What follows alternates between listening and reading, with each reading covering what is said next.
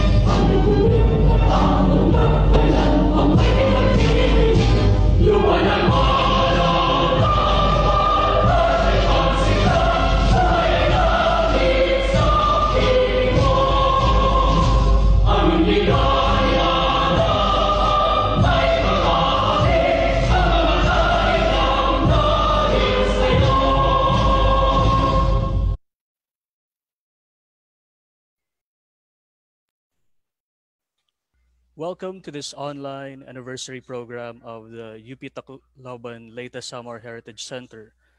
The center is the research and extension arm of UP Tacloban, and it is mandated to develop and conduct research, creative works, extension, and public service projects related to the cultural and natural heritage of Eastern Visayas. This month, the Leyte Samar Heritage Center is celebrating its 26th founding anniversary with the theme Porta, Pathways to Promoting Cultural, Historical, and Environmental Awareness in Eastern Visayas. Porta takes inspiration from the heritage door of the LSHC building created by visual artist Archie Zabala. The door features a relief sculpture showing the unique flora and fauna, history, and cultural objects and practices of Eastern Visayas. The door is a metaphor for establishing continuities, building pathways, and opening up opportunities in our collective work of preserving the natural and cultural heritage of Eastern Visayas. Now, the conversation and forum this afternoon, Bongto, the transfer of Leyte Center from Carigara to Tacloban in the 19th century, is one of the activities for LSHC's anniversary celebration. It is also an episode in the Kaagi Kabilin Kultura, History, Heritage, Culture conversation series by Bati UP Tacloban, the college's internet community radio. In this conversation and forum, we have four interlocutors discussing the transfer of the center of Leyte from Carigara to Tacloban and the formation of bongtos, or towns in the island in the 19th century. The discussion is based on the 2014 essay published in the Philippine Social Sciences Review entitled Leyte sa Dantaon, Labing Siyam, Pagtukoy ng Kabisera at Pagbuo ng mga Bagong Bongto, written by Dr. Ros A. Costelo, who is one of our interlocutors. In fact, our main featured guest interlocutor this afternoon. Dr. Ros A. Costelo is a historian and faculty member of UP Diliman's Department of History. In 2012, she completed her Master of Arts in History at the University of the Philippines, where she did her thesis entitled Pinaagihan Leyte, Creation of a Province 1565 to 1898. Early this year, she graduated with a doctorate degree in contemporary history from the prestigious Universidad Complutense de Madrid in Spain and received the mark of sobresaliente cum laude, which is the highest possible recognition that can be conferred by the Spanish educational system. Her dissertation is entitled Public Works and the Spanish Colonial Agenda of Sanitation, Order, and Social Control in the late 18th to 19th century Manila. Since 2017, Dr. Costelo has been a research affiliate at the Instituto de Historia, Centro de Ciencias Humanas y Sociales Consejo Superior de Investigaciones Científicas in Spain. She is a project member of, among other past and ongoing research projects, the Philippines 1565 to 1898, which is a multi-volume project of the University of the Philippines to commemorate the 500th anniversary of Magellan's arrival in the Philippines and the beginning of Philippine-Spanish relations. We also have another interlocutor, Professor Dakila Kim P, who is Assistant Professor of Sociology at the University of the Philippines Visayas Tacloban College. His research is on the urban political ecology of disaster reconstruction in the Philippines after Typhoon Haiyan and critical environmental conservation studies. He is part of the 2016 Asian Graduate Student Fellowship Program at the Asia Research Institute, National University of Singapore, and he is a recipient of the 2017 Research Grants Program of the Strengthening Human Rights and Peace Education in Southeast Asia ASEAN program based at Mahidol University, Thailand. His research appears in the following journals: Critical Asian Studies, Peace Review, and the Journal of Sociology. This afternoon, we will also be joined by two reactors. One of them is Dr. Rolando O. Borrinaga, who, as many of us know, is the author of several books like The Balanghiga Conflict Revisited, which is finalist for the 2003 National Book Award in History, Leyte Samar Shadows, Essays on the History of Eastern Visayas, Surat Binisaya, Deciphering Ancient Visayan Writing and Language, and co-translator slash co-editor with Father Cancius Kobak of The Colonial Odyssey of Leyte, 1521 to 1914. And this was a winner of the 2006 National Book Award for Translation. Dr. Borinaga is also a lifetime member of the Philippine National Historical Society, where he is also a member of the editorial advisory board of the Journal of History. He is full professor at the School of Health Sciences, University of the Philippines, Manila, in Palo, Leyte. And finally, our other reactor is Monsignor Gilbert G. Urbina. Monsignor Urbina is the Vicar General at the Archdiocese of Palo. He graduated from the Sacred Heart Seminary in Palo with a degree in AB philosophy and went on to study theology at the University of Santo Tomas in Manila. Monsignor Urbina also studied liturgy at the Pontifical Institute of Liturgy in Anselmianum, Rome, and pastoral theology at Lateran University, also in Rome, Italy. He is currently the chair of the Worship Commission of the Archdiocese of Palo and professor of liturgy at St. John the Evangelist School of Theology in Palo, Leyte. This online forum this afternoon will proceed this way. A pre-recorded conversation between Dr. Costelo and Professor G will be presented in two parts. The first half of the conversation touches upon challenges inspirations, and opportunities in historical research, among others. The second half of the pre recorded conversation elaborates on the factors that affected the transfer of Leyte Center from Carigara to Tacloban and the formation of Bongtos in the island in the 19th century. After each part, our reactors, Dr. Rolando Borrinaga and Monsignor Gilbert Urbina, will share their thoughts and or questions with Dr. Costelo and Professor Yi. After all these, we will have an open forum where you, the attendees, may ask your questions or share your own thoughts about the discussion. Now, I believe we are ready to listen to the first half of the pre-recorded conversation between Dr. Ros Costelo and Professor Dakila Yi. So, Dr. Costelo, good afternoon. Maupay nga pala kaimo, and how are you? Professor Yi, maupay nga kulop, maupay nga adlaw, ha nataran nga mga listeners and viewers natin. Yes, thank you very much for joining us, and maybe you can share with us and to our listeners a bit what your research was in Madrid, and very interestingly, why did you go to Madrid to do your doctorate degree? Okay.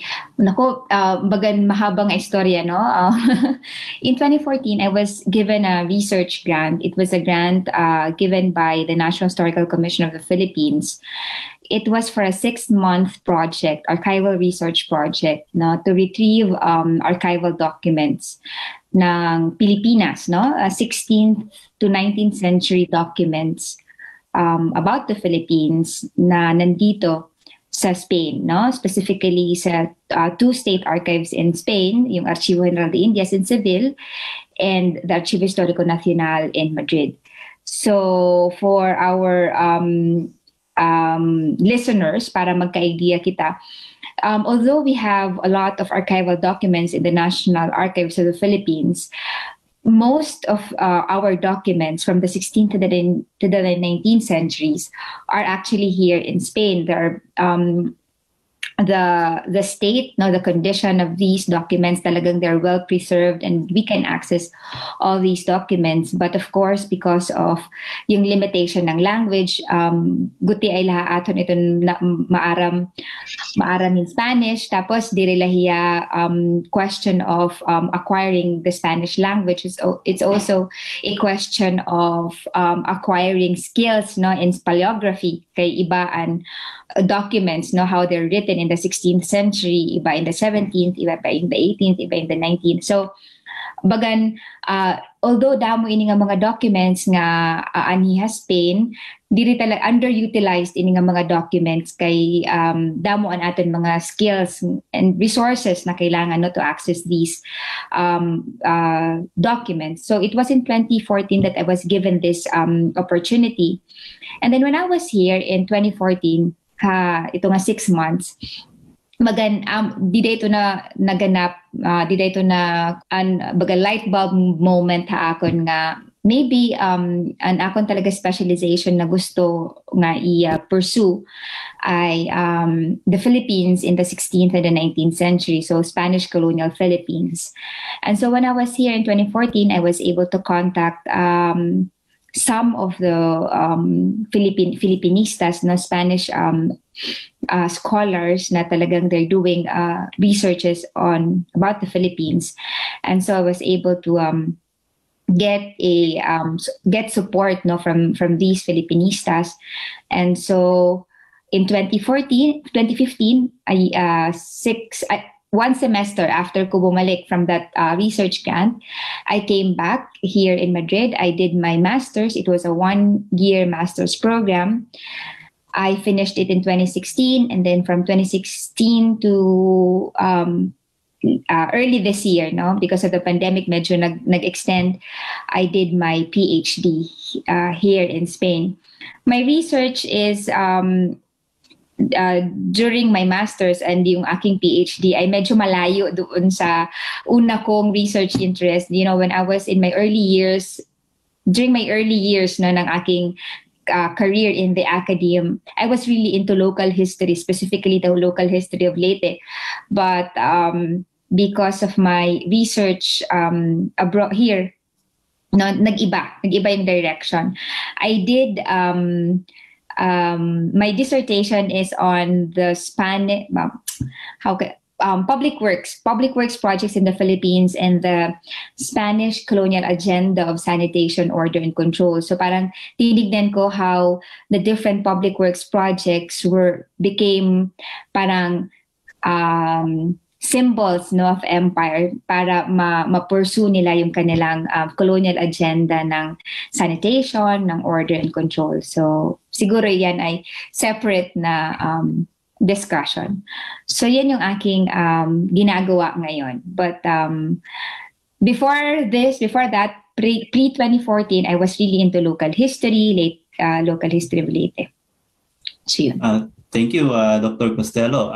That research topic is very, very interesting. And so we would segue to the topic for this afternoon, which is regarding your article, Leyte sa Dantaon 19, Pagtukoy ng Kabisera at Pagbuo ng mga Bagong Bongto, which was published in 2014. For me, this is it's a great paper. It really fills a big gap, malaking puwang, no, so to speak, sa ating colonial historical knowledge, especially sa peripheral regions. So, what is the inspiration for this particular research project? About yung paglipat o yung pagtransfer ng mga kabisera at mga paggawa ng mga bongto in Leyte. Okay, so Professor, siguro I should mention that this article is a product, no? It's a product of my MA thesis in the University of the Philippines, Diliman, which I defended in 2012. So, baga feeling ko I had to publish something from that work, no? Kasi iniisip ko dati maybe I could, syempre ang mga grand ideas mo na pwede mo i-convert yung MA thesis mo into a book, no? Pero madaming limitations. So at the very least get something from that work na maging article man lang siya, no, para mas ma-reach ang maraming readers natin. Kaya magpapa-disclaimer din ako ulit. I already mentioned this a while ago na this research has been, decades, parang 1 decade ago. So talaga ang dami ko nang nakalimutan dito, and also with yung opportunity na nabigay sa akin dito sa Spain, I was also able to discover new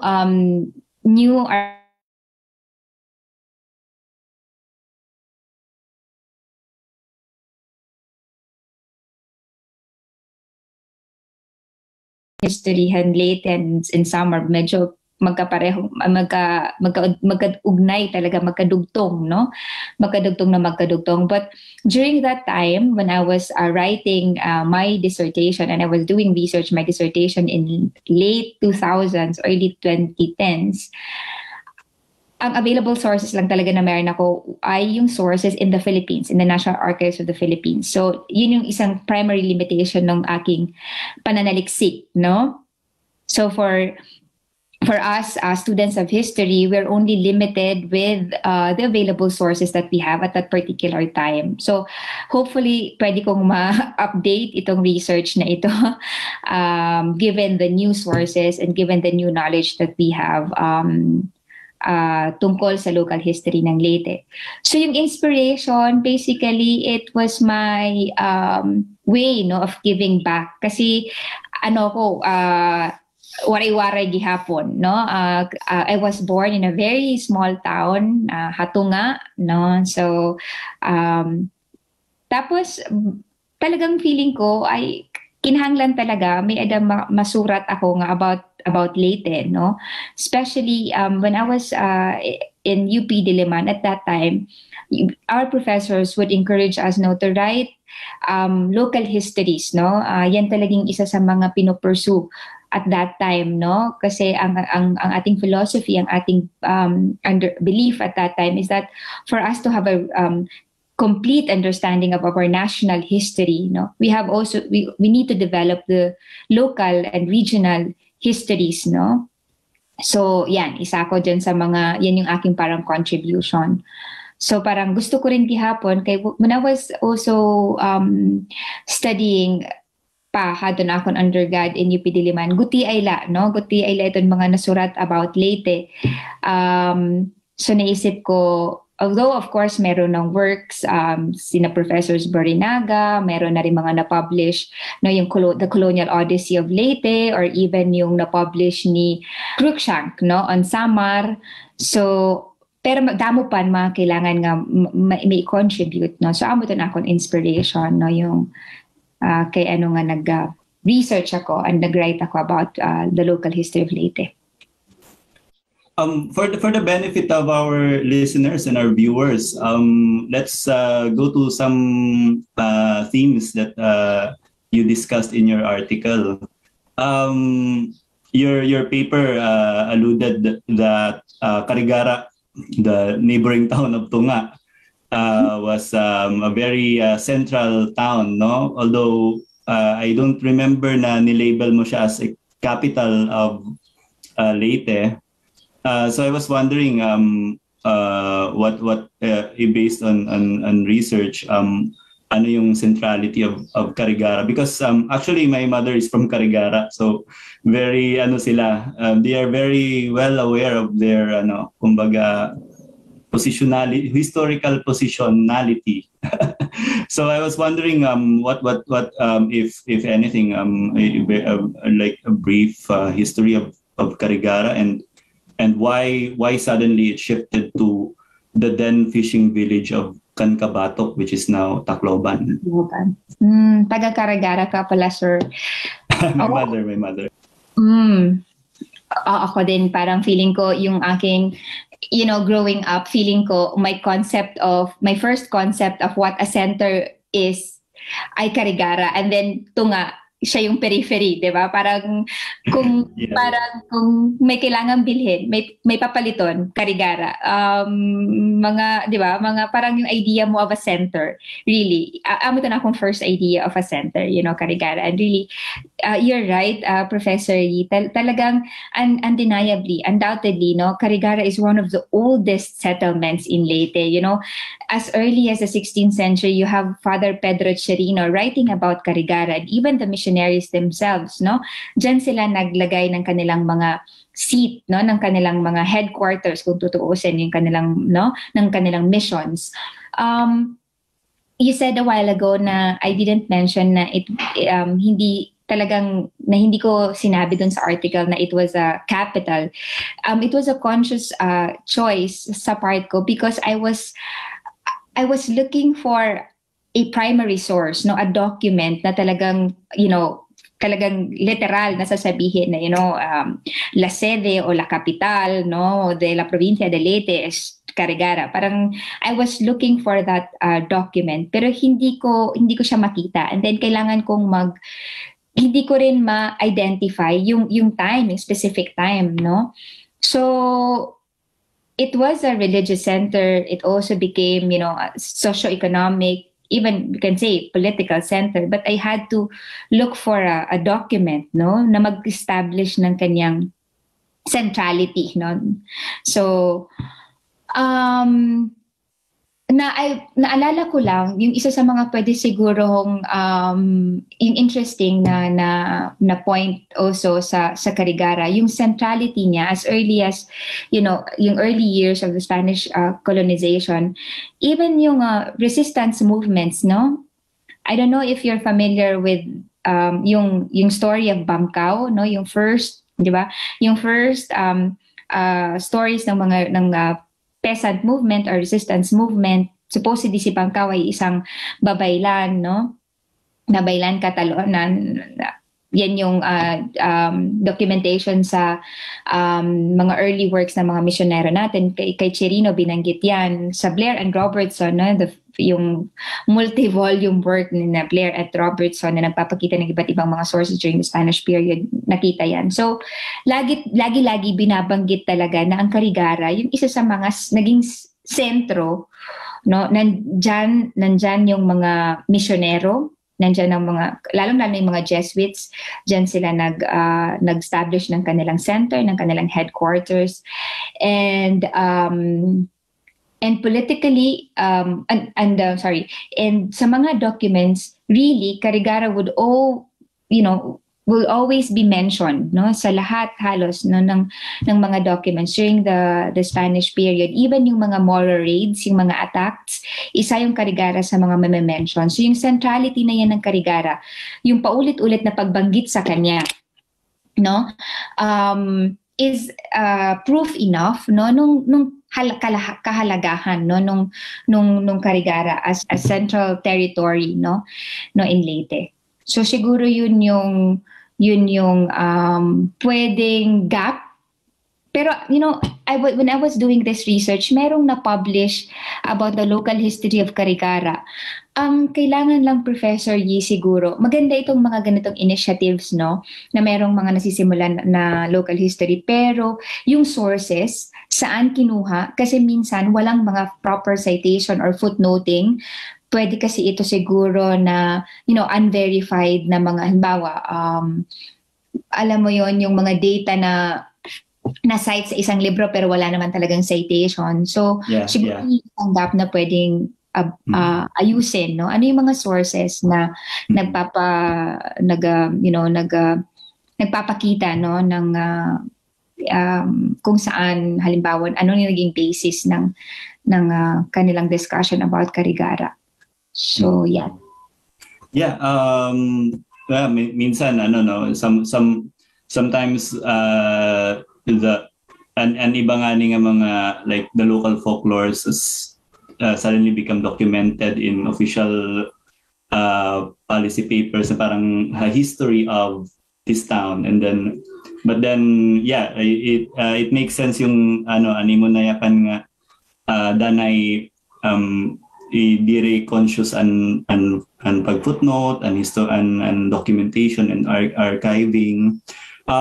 Siguro so to segue, of course in your article you talk about the reasons why suddenly naging sentro from the 19th century onwards became Tacloban. Can you share with our viewers and listeners what affected this shift? Kaya nabalhin and recognition, of the central town from Carigara to Tacloban. May usaliwat ako nga disclaimer, sir, no. Produkto ito yung limitations natin ng archives, no. Even an aton mga archival documents, di really what very clear kung kakano una nga gingamit ang Tacloban as the capital, no, as a center, the political military center, no. But for sure, in the 19th century, ang Tacloban na ang center. Pero kung kakano nagsimula, question mark pa ito, no? I found a document in the Archivo General de Indias in Seville, late 18th century. They were talking about the possibilities of transferring the capital to Tacloban. Late 18th century na ito. So, pero hindi ko yan masyado nang tinignan kasi nga I was busy with my other research projects, and hopefully mabalikan ko. Adilahira na nakapiliula. So kailangan la abrihan otro ngan basahon otro. But definitely as early as the late 18th century it was already being talked about, no? And pag na-mention natin ng Tacloban nga ng Leyte, talagang, I've already mentioned this a while ago, and history han Leyte, talagang there's a very close shared history with Samar. Kasi when Tacloban was being mentioned, madalas, if not lagi, na-mention gihapon ng Tacloban, Katbalogan. So other key settlements also of Samar, no? So kailangan if you want to do local history of Leyte, dapat ready ka na diri ang geographic space and Leyte, and willing ka na pag-aralan dapat pati Samar, no? Kay pasugad-sugad anira history, no? So kumbaga very fluid. It also speaks, it also reflects, no, yung fluidity of movement, no, yung mobility, not only of the natives but also of the colonial officials, no, religious and secular alike. Talaga makikita mo yung mobility, fluidity ng mga tao within the two islands, no?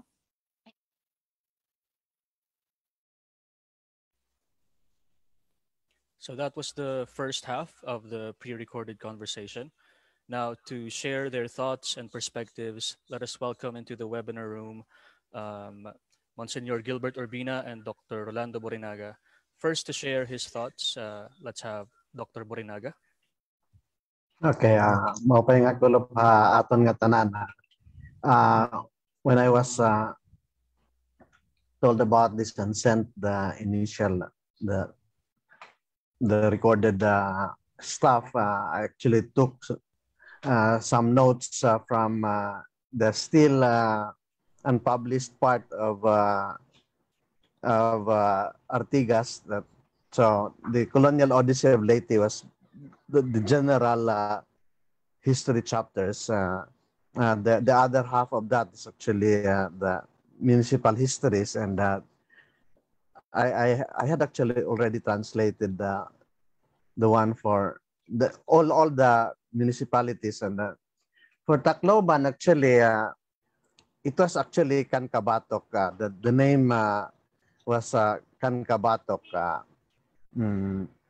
Kankabatok was created as pueblo as early as 1771, according to Cavada, and then so there are some documents that I look into here, and it seems that there was the Augustinians who replaced the Jesuits did not like Carigara as the capital, so they had to take some other town as capital, and apparently they settled in Palo and made it their capital. But in 1777, Dr. Tomas Poliquita had received orders to construct Casa Real and quartels in Carigara as capital. But then in 1774, when the governor was Don Juan Hipolito Gonzalez, he received orders to transfer the capital to Cancabatok. And this was approved in October 1734. And there was a seesaw of where the capital would be since that time. So anyway, according to Artigas, the first mention of Tacloban as a name could be dated to 1813, and in the wake of Yolanda, I actually theorized that the name Tacloban was associated with another cataclysm like Yolanda. Like there must have been a disaster of same magnitude, which was not mentioned in the literature, but somewhere during the debate on whether the capital should be in Tacloban or Carigara, as late as 1817, the proponents for Carigara said, ano man makukuha man sa Tacloban nga puros man ito mga ruba di daan mga areas. So it suggested that there was the major parang Tacloban was in ruins as in 1817. So but anyway, Monsignor Gilbert and I actually had actually discussed this issue, and it seems it was the Augustinians who actually created Cancabatok as a pueblo.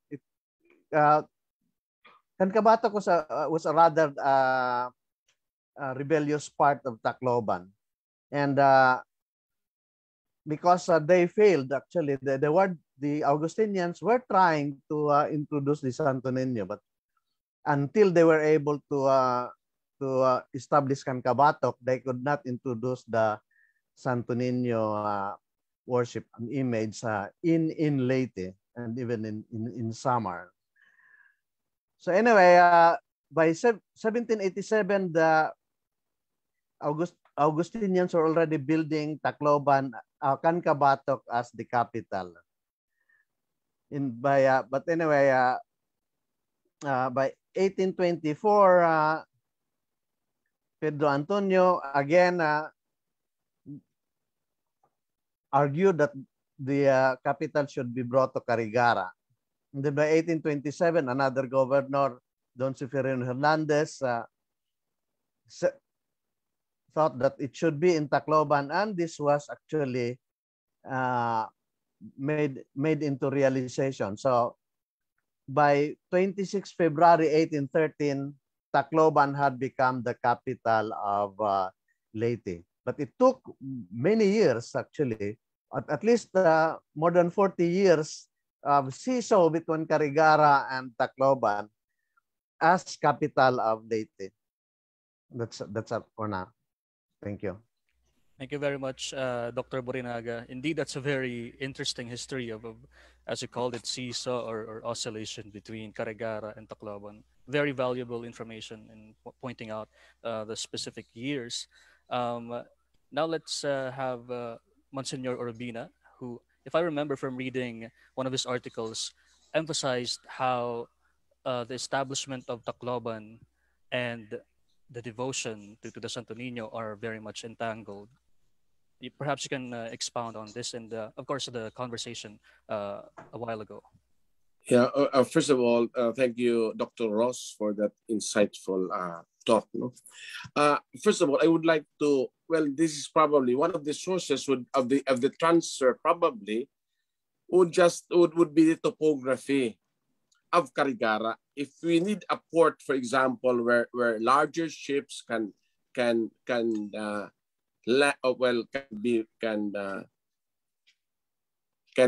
stay, no? Probably Tacloban would have been a better place, no? And anyway, I don't know. I would like to ask, what would have been I'm not sure, no? What would have been the condition of Carigara and the early 19th century? No? Considering the fact that originally Carigara was inland, no? Diba? Inland ang Carigara compared to Tacloban then, no?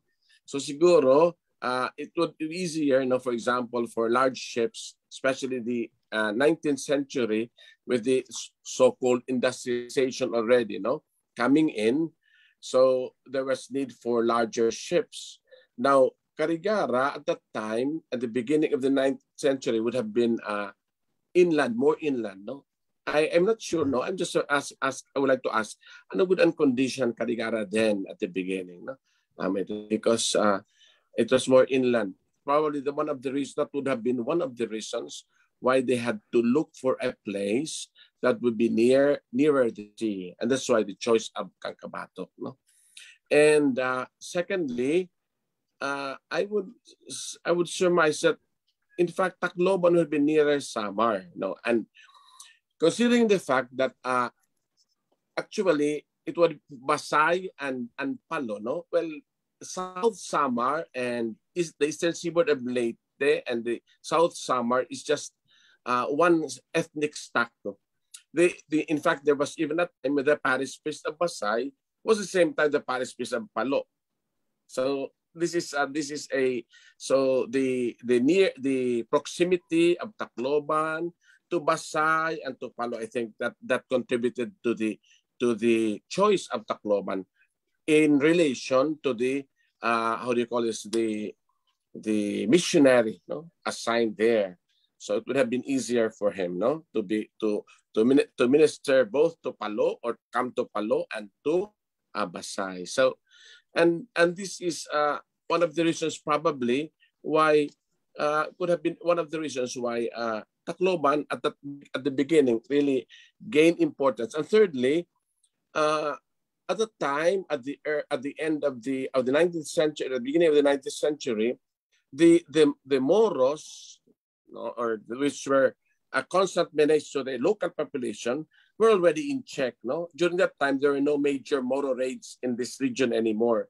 Probably if there were, they were just simply bandits, no, local bandits even, no.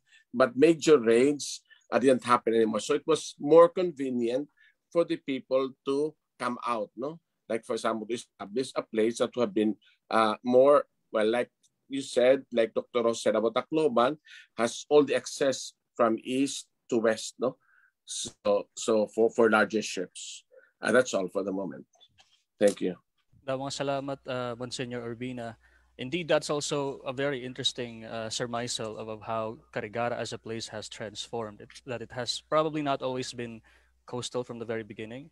And the factors you talked about in terms of the transfer from Carigara to Tacloban are also explored in the pre-recorded conversation. So we'll give the interlocutors in the pre-recorded conversation time to respond to your thoughts and perspectives later during the forum. But for now, let's continue with the second part where they explore the factors of the transfer of the center of Leyte. Anyway, so in my article, I cited several factors kay ano nga nabalhin an center from Carigara to Tacloban. Citing of course the official sources naging gamit han mga colonial officials, no? Kasi syempre in the 19th century han ginpupush nila nga Tacloban ang maging new political and military center. Kailangan nilang i-justify, no, what were the reasons. So ano yung mga reasons na binanggit, no, nung colonial officials at that time? Well, number one, yung strategic location ng Tacloban, no? It was very strategic. Of course, madali yung yung control, pag-manage, no, pag-supervise, not only sa Leyte per se, but also yung karatig probinsya, yung karatig isla ng Samar, no? As I've mentioned, talagang fluid, no? Yung strategic location na ito may kinalaman din sa mga Moro raids, no? Because they found that the Bay of Tacloban provided safe harbor, no? Mas safe siya from the Moro raids that were rampant in the 17th, 18th centuries. And unfortunately, ang Carigara, for the longest time, no, in the 17th and 18th centuries, paulit-ulit, very frequent nga nagdadaanan hiya han mga Moro raids o yung mga tinatawag natin na mga pangangayaw, no, from the south. Ang strategy man hito nga mga Moro raids gin bubungto-bungto nira, no, from the southern part of Leyte magbubungto-bungto. So ang damo talaga nga mga Moro raids. Kay at that time, of course, kung ikaw part ka hito nga mga Moro raids, iisipin mo which part of the island ang pinakadamo ang mga inhabitants. Kaya ang kinahanglan mo for the Moro raids, tao. Diba man raid kahin tao para maging magamit mo dun sa slave raiding na tinatawag, diba? So kung mapapansin niyo, yan na, tikang hadtup-hadtup pa, damo ang mga bungto didiham side hin Carigara, ang damo ang mga inhabitants, di ba? Adaan Carigara, adaan Barugo, tapos makadikati pa Ubos, adaan Palumpon, adaan Baybay, di ba? Itong mga settlements facing Camotes Islands and Cebu. Kung ikukumpara mo di other side and facing Pacific, although aadaan Tanawan, aadaan Dagami, no? Nga ginaabot gihapon han mga Moro raids, mas damo nga di other side. So ang tendency ang mga Moro raids nga di talaga. So ang Carigara talagang pirmi ito maapektuhan han mga Moro raids. So ang Tacloban kaya ato man hiya bagahiyan, di ba, bagan tago hiya. So nakita nga strategic nga location nga diri hiya very vulnerable, no, from these Moro raids. And of course yung ports, no. In the 19th century, late 18th century to the 19th century, nag-iiba na ang character han Pilipinas, nag-iiba na rin ang Spanish colonial administration, no, in the Philippines. This was the time, ang tawag natin dito actually mag-a-apply ito sa halos kabuuan ng Pilipinas. In the late 18th century to the 19th century, this was the period of, great socio-economic transformations in the Philippines. Ito yung time na medyo napapacify na yung mga moral raids, kaya nagbutang hindamo nga mga baluarte, mga damo nga mga defense structures. Humina na rin gihapon ang sultanate ha southern parts of the Philippines, napalakas ang naval force han mga Espanyol, so medyo humina talaga ang mga moral raids. So pagdating in 18th to 19th century, nagbago, nagkaroon na ng time and opportunity ang maraming mga provinces in the Philippines to focus on the social and economic transformations and development. So ito yung mga time na nagkaroon na ng nagsisimula na magtanim, mga agricultural cash, mga exports, nagtatanim na ang mga tao, may na international trade. So ang Tacloban was one of the first local ports, na naabrihan at talagang na actively engaged in local domestic maritime commerce, So yan yung isa sa mga dahilan dahil sa lumalakas yung kanyang role as a port city, tapos yung strategic location niya in terms of defense, yung lumalaking inhabitants niya, lumalaking inhabitants, nagkaroon ng mas maraming structures sa Tacloban, whereas Carigara, and maybe this can be something na pwedeng i-reflect ng mga taga Carigara noon, or somebody who will do local history. Ang Carigara as a center, parang ang kwento niya, sugad hiya ba? Tas nagsugad hiya. Waray niya na reach and linear development of a town and the center. It has a very rich cultural history, rich tradition, ada ang tradition in Carigara, pero in terms of yung political and economic na pagiging center, diri niya na reach ito nga story. May limitations also. There were also a lot of reports about the limitations of Carigara port. Kay diri nakakapasok ang mga malalaki nga mga barko. Kay bisan ang late 19th century and early 20th century, damo ang mga abaca plantations near, supposedly, Carigara, dapat from Carigara saka ita-transport to Manila. Pero diri kaya makapagdaong han mga dako nga mga barko, whereas in Tacloban kaya. So yun yung, tapos on this side of Leyte, ang mga tao, ang mga komersyante, makadinalahera Cebu. Imbes na makadiha Carigara, adinalaha Cebu. So this side of Leyte, and Tacloban and Samar, ito ang mas nag-progress. So it was a mix of economic, social, military, religious as well, kay haraniha Palo. So factors. Yan. Yeah, I think that's something na even yung mga taga Carigara are aware of, that anira limitation anira port.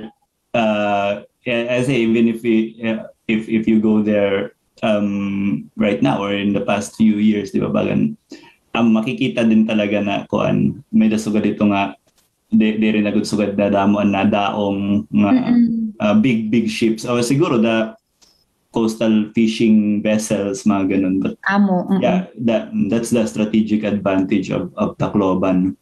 May nainumduman lang ako nga isa nga account. This was in the late 19th century, talking about the limitations of the Carigara port, na yun nga, kasi kailangan mo ng mas malalaking ship, especially kung mag-engage ka sa commerce, at diri talaga kaya makasakob Carigara. So yan yung isa sa mga talagang reasons kaya ang mga komersyante ko madiretso na Tacloban, and then from Tacloban ang mga other komersyantes from Catbalogan iguubos ni Tacloban, then from Tacloban madiretso na Manila, diri na Carigara.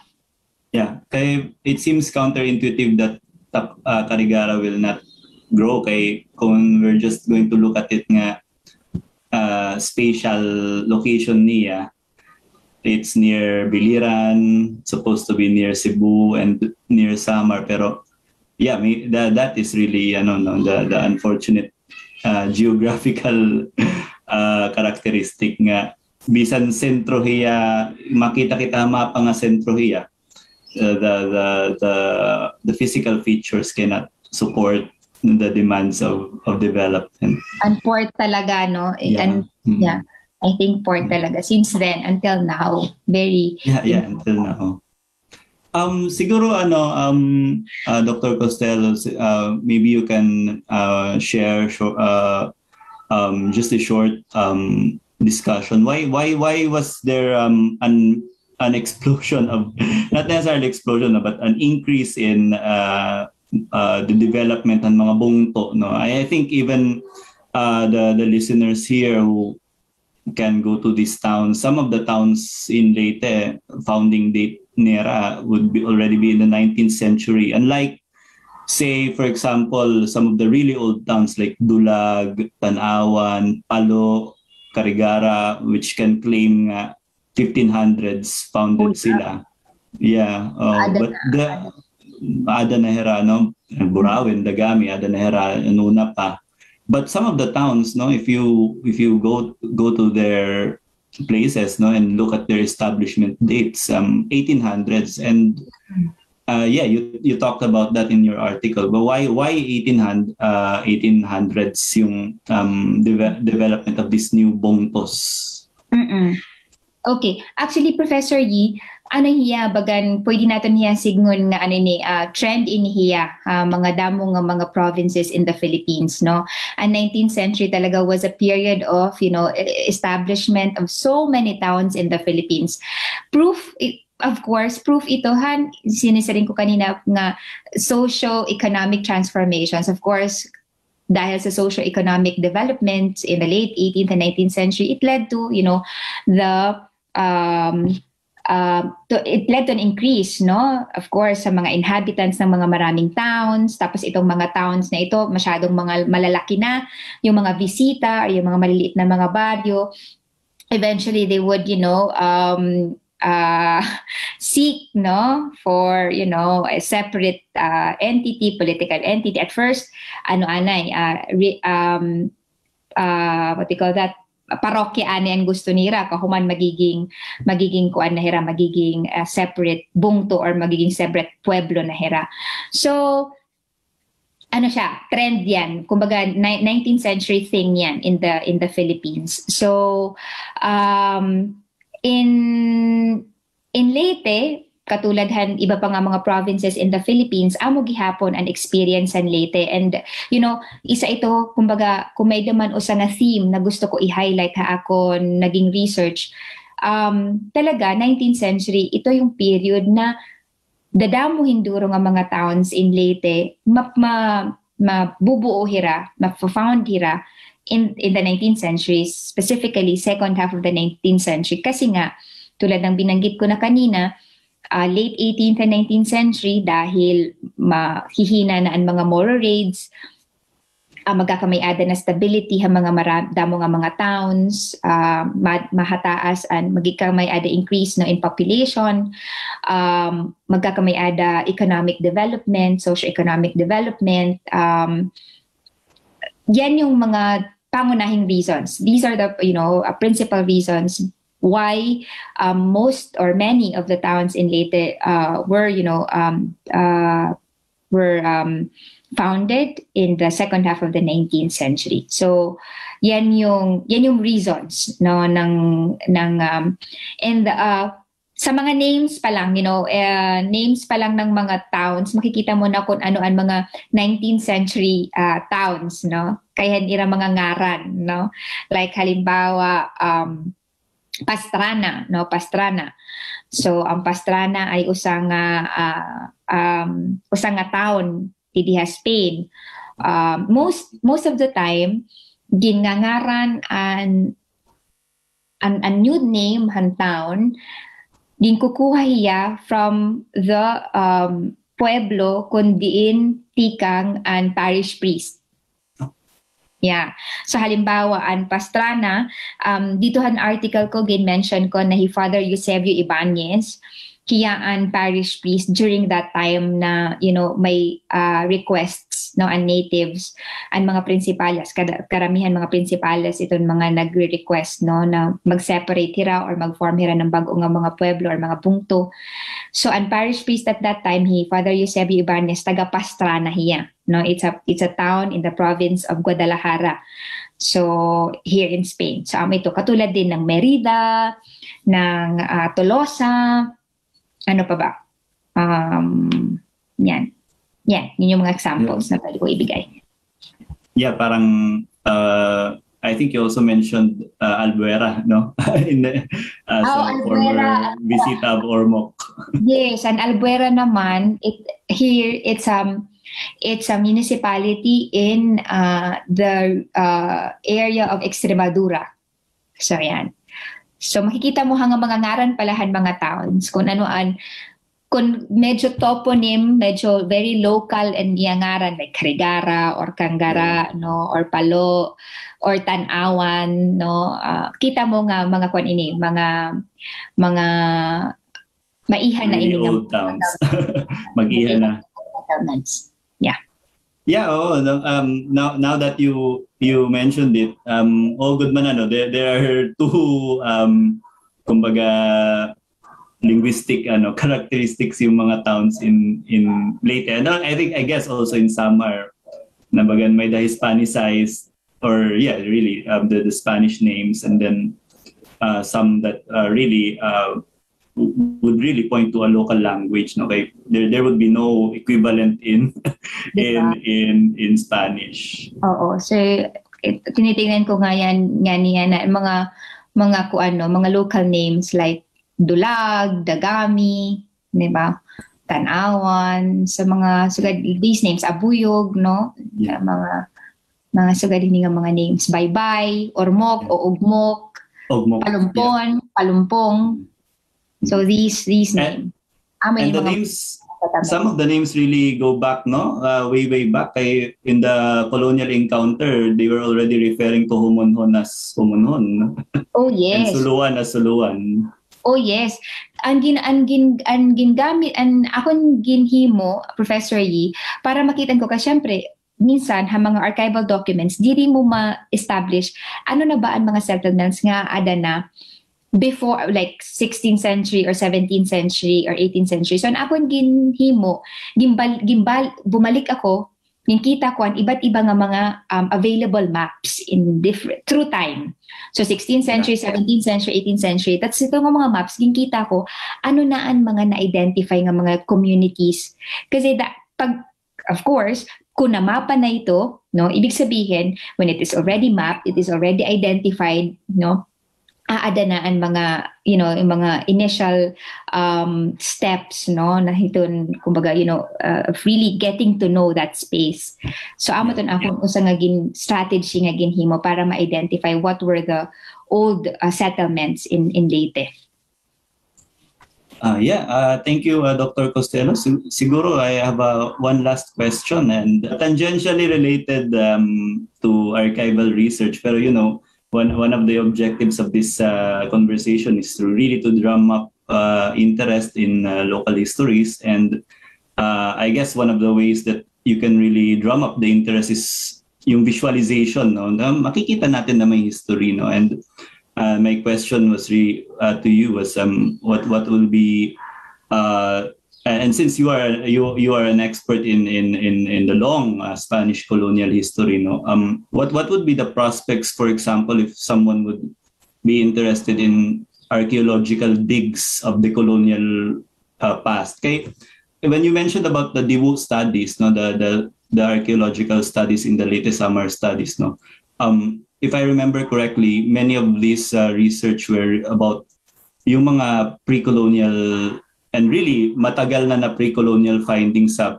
Sohoton Cave, and then in the caves of southeastern and southwestern Samar, no, and intuitive siya, no, kasi syempre caves are habitats of early humans, no. So I was wondering siguro ano yung prospects that there would still be fruitful archaeological finds from colonial past, like chances that you find an old fort or an old mission, old religious mission in Leyte. Kasi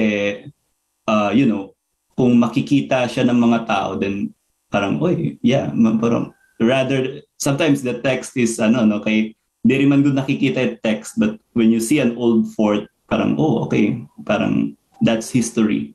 So maybe your insight on this on this question as probably a conclusion as well. Siguro, number one, an institution nga pwede talaga, or two institutions na naiisip ko right now na, pwede talaga natin i-consult would be, of course, the National Museum of the Philippines. Kay all excavation should be under them. I mean, kailangan may permit nila. And also, yung Archaeological Studies Program of the University of the Philippines na nasa Diliman. So at least ito yung two institutions na may ma-identify na tayo. So like, kung interested ang ating mga local governments, yung mga LGUs natin, to initiate some diggings or kahit initial studies lang. Ako, before talaga ang archaeological excavation per se, very important yung archival research muna, tignan muna ano yung nakasulat sa dokumento muna, nasaan. Halimbawa, first would be to identify kung ang gusto natin ay pre-colonial past. No? Kung pre-colonial, pwede rin kasi Spanish period na sinabi mo mga forts. Kasi pre-colonial, I don't think na may makikita tayo ng mga fortifications. No? Kasi kung may fortifications man at that time from the sources that we have, alam natin na these were, materials from, bamboo, wood, shells maybe. So these materials ay hindi masyado nating kakampiyan in terms of yung that will maram kita nga most probably hindi rin nag-withstand sa time and with all the catastrophes na nag-hit sa Leyte, sa Samar area. So makuri, So kung malamang kung pre-colonial past, pwede siguro maybe to establish yung mga connections, yung mga maybe economic, yung yung mga pottery, maybe kung may pottery, maybe kung or whatever it is na material culture na pwedeng makuha from the diggings.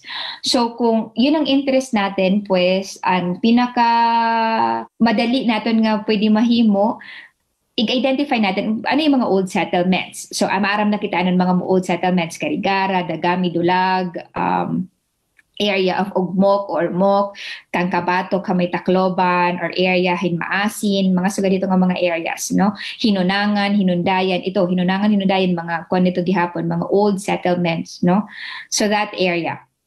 So from there, pwede siguro pwede na mag-try kung ano mga excavations.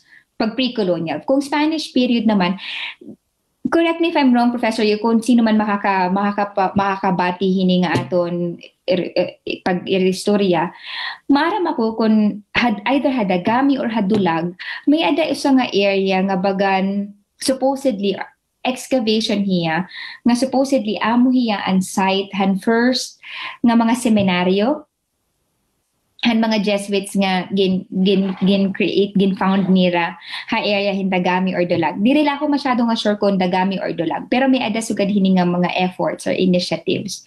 So bangin pwede ba may mga structures nga una nga na create an usa ko lang nga caveat kumbaga, Professor Yi.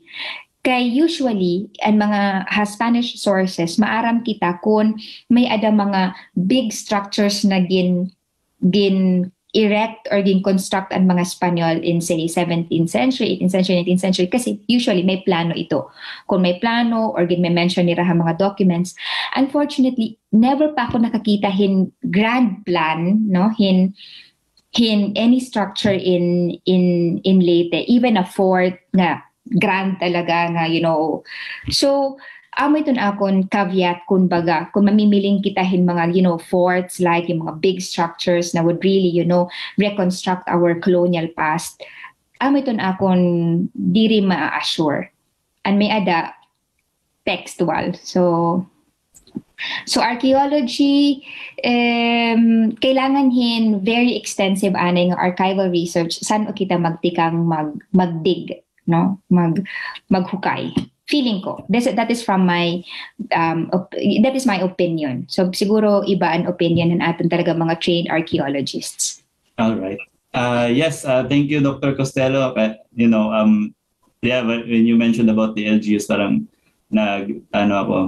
nagtando talaga kay, di ba? Sometimes it's really an LGU initiative for these efforts. And of course, what you mentioned about archivals, tama naman yun. Kasi the dig will be a waste if walang solid background. Kunwari kita base. Siguro kuharon ko ini nga time kung may na bamati, no, nga siguro kung may ang mga LGUs interesado hira, we can start with our local histories, no. Balik kita ha, even yung basic and aton mga foundation story naton, how our pueblos, our bongtos were erected, were founded, hinon aton mga the founders of our pueblos, din kita tikang, mga sugid hito. Yeah, well, that's very interesting, Dr. Costelo. So I would just like to recap, some of the points that were raised, and for our listeners, Dr. Costelo raised the importance of archival research in understanding the local histories.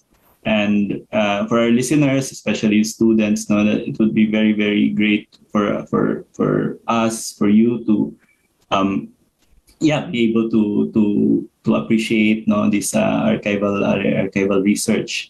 And yung article niya about the article Leyte sa Taon 19, pagtukoy ng kabisera at pagbuo ng mga bagong bungto, I think really for me should be a required reading in local history classes, in the sense that we don't have much information in the about this topic. And unfortunately, growing up, we read about the national history, but in the local history, and I think this is really a very good, a path-breaking article. And of course, there are articles of Dr. Rolando Borrinaga. Kumbaga, there is already may well na of these sources, and a lot of people can build up on this. Of course, appreciating the technique that was shared to us. So, Dr. Costelo, do you have any closing remarks for the audience?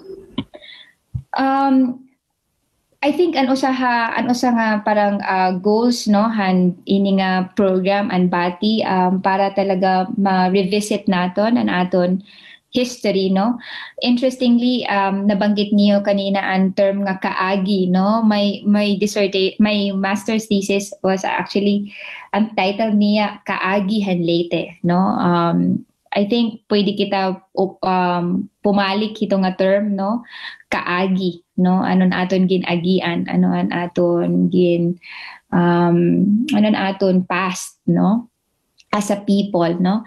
When I was doing my research on the local history of Leyte, it was also my conscious effort akon nga i-retain ang mga local concepts, local terms, like halimbawa ang Bongto, no, so that also maipakilala ang aton sarili nga concept, no, kay ang mga Ilocano may dahira ili, no, may da banwa, ay ili ba? Tama ba? Ili, no?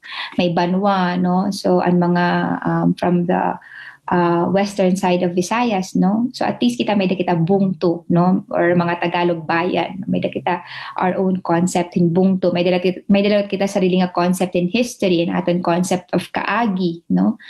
So, as much as we use archival documents, no, documents that were formed, no, during the colonial period, diri gihapon naton gin kakalimtan, no, ang paggamit han aton mga local and sarili nga mga concepts and aton talaga concepts and aton terms, and the way we see our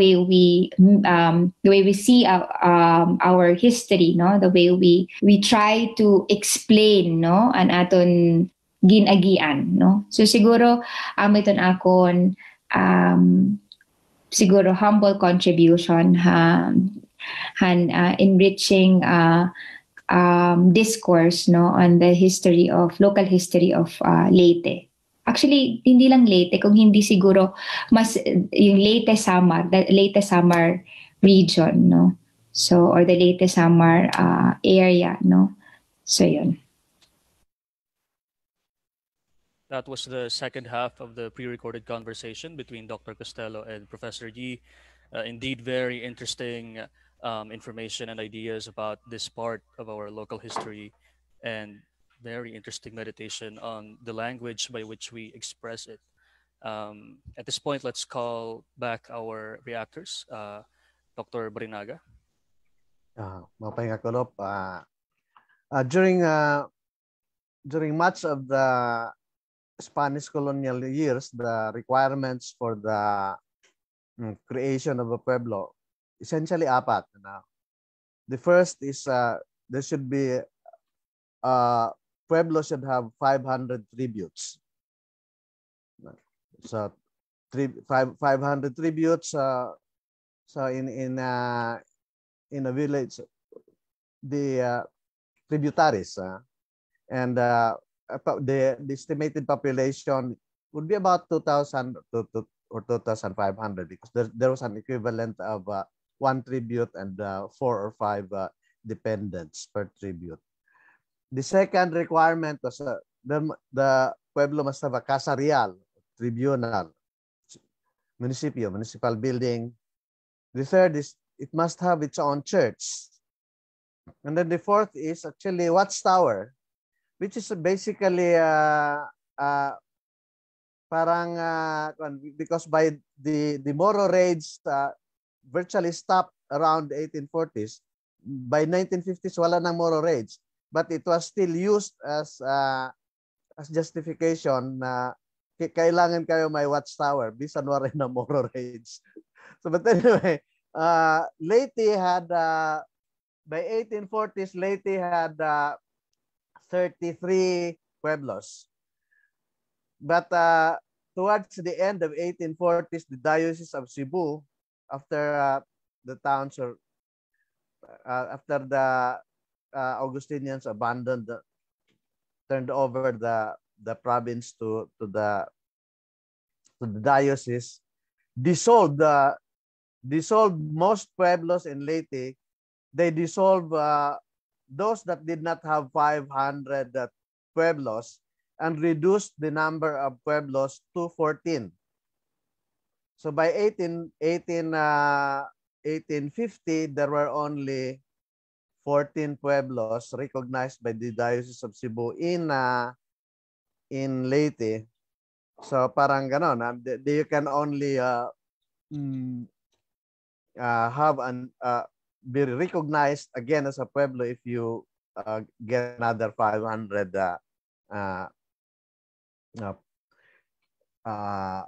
tributes. But anyway, after that, there was a lot of activities among settlements to actually create new pueblos. The trigger factor here is the abaca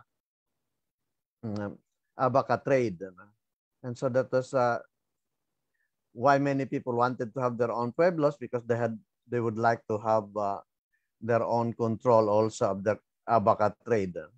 So, but anyway, by 1890, there were already about 40 pueblos again in Leyte.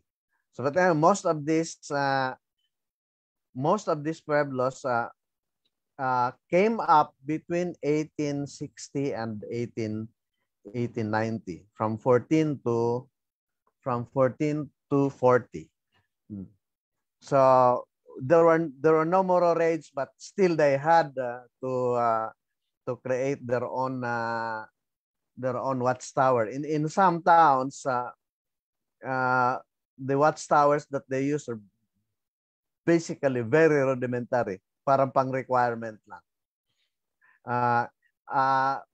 Monsignor Urbina mentioned early on about the location of the Carigara, original Pueblo of Carigara.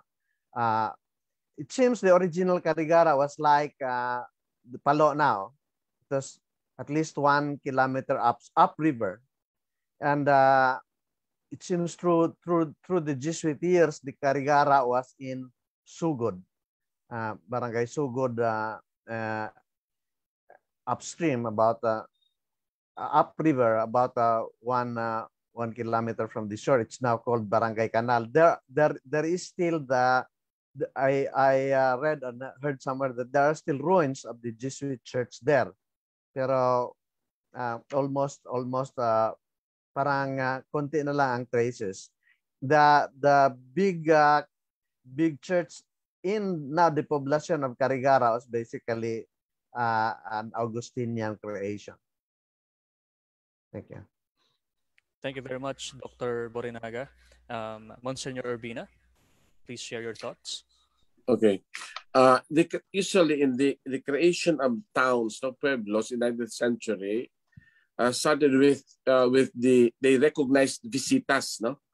So that's the case, for example, with Tacloban. Tacloban is a visita, no?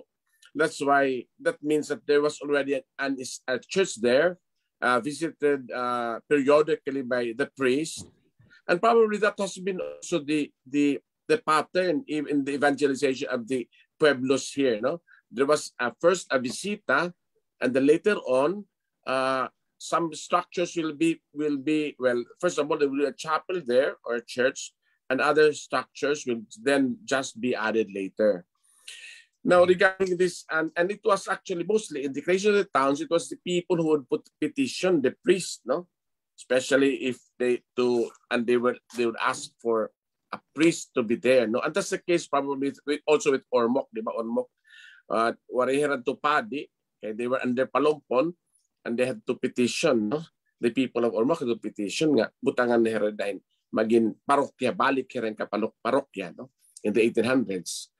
And in the early 20th century, there was a letter, I read it before, but that the people of talking about this visit, people of Maslog, Santa Fe now, were asking the priest of Palo to establish a church, to assign a permanent priest there.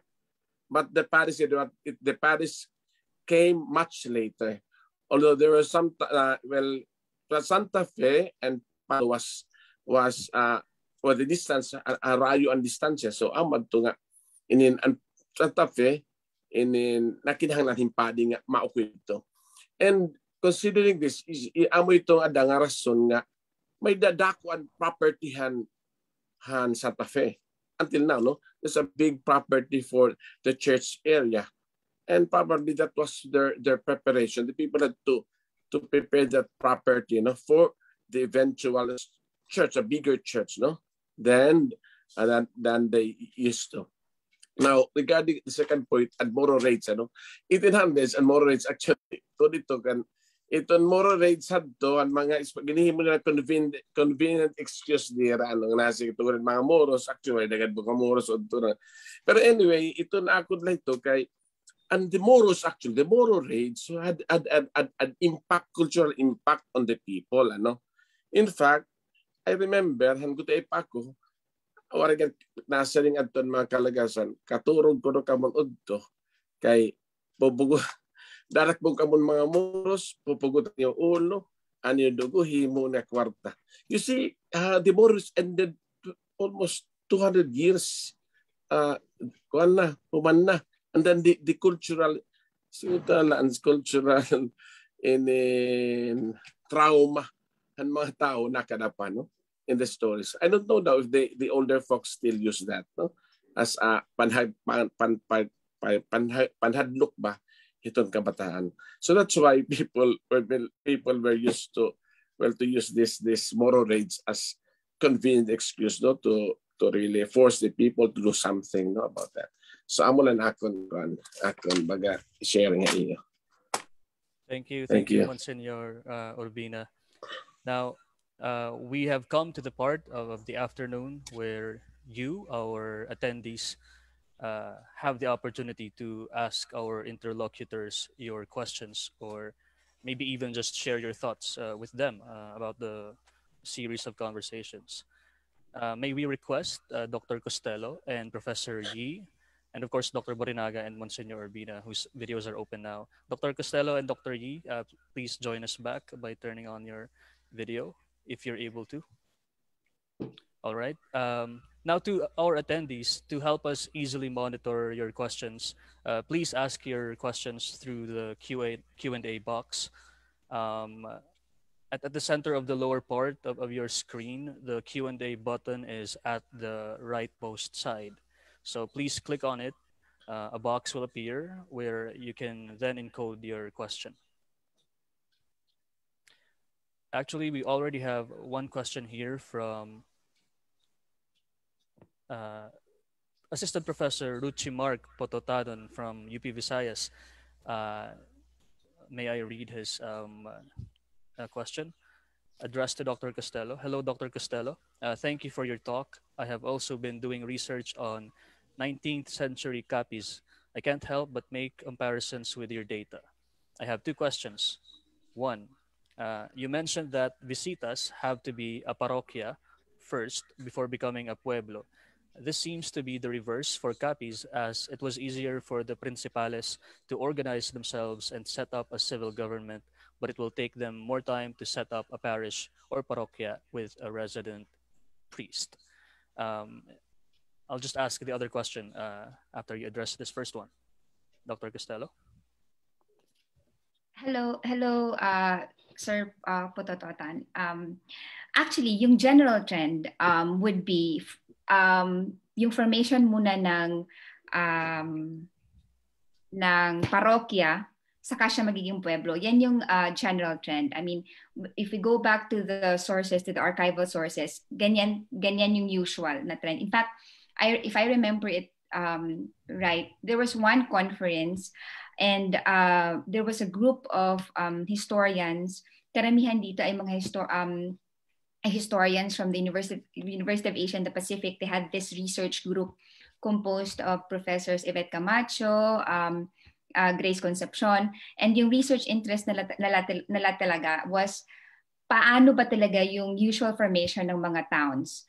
So yung nakita doon was, yun yung general trend. Maghahanap muna ng, ang term na lagi nilang ginagamit, matriz de parokya. No? Maghahanap sila ng matriz or parang mother church. No? Kailangan yung bisita maging parokya muna, saka sila magiging pueblo.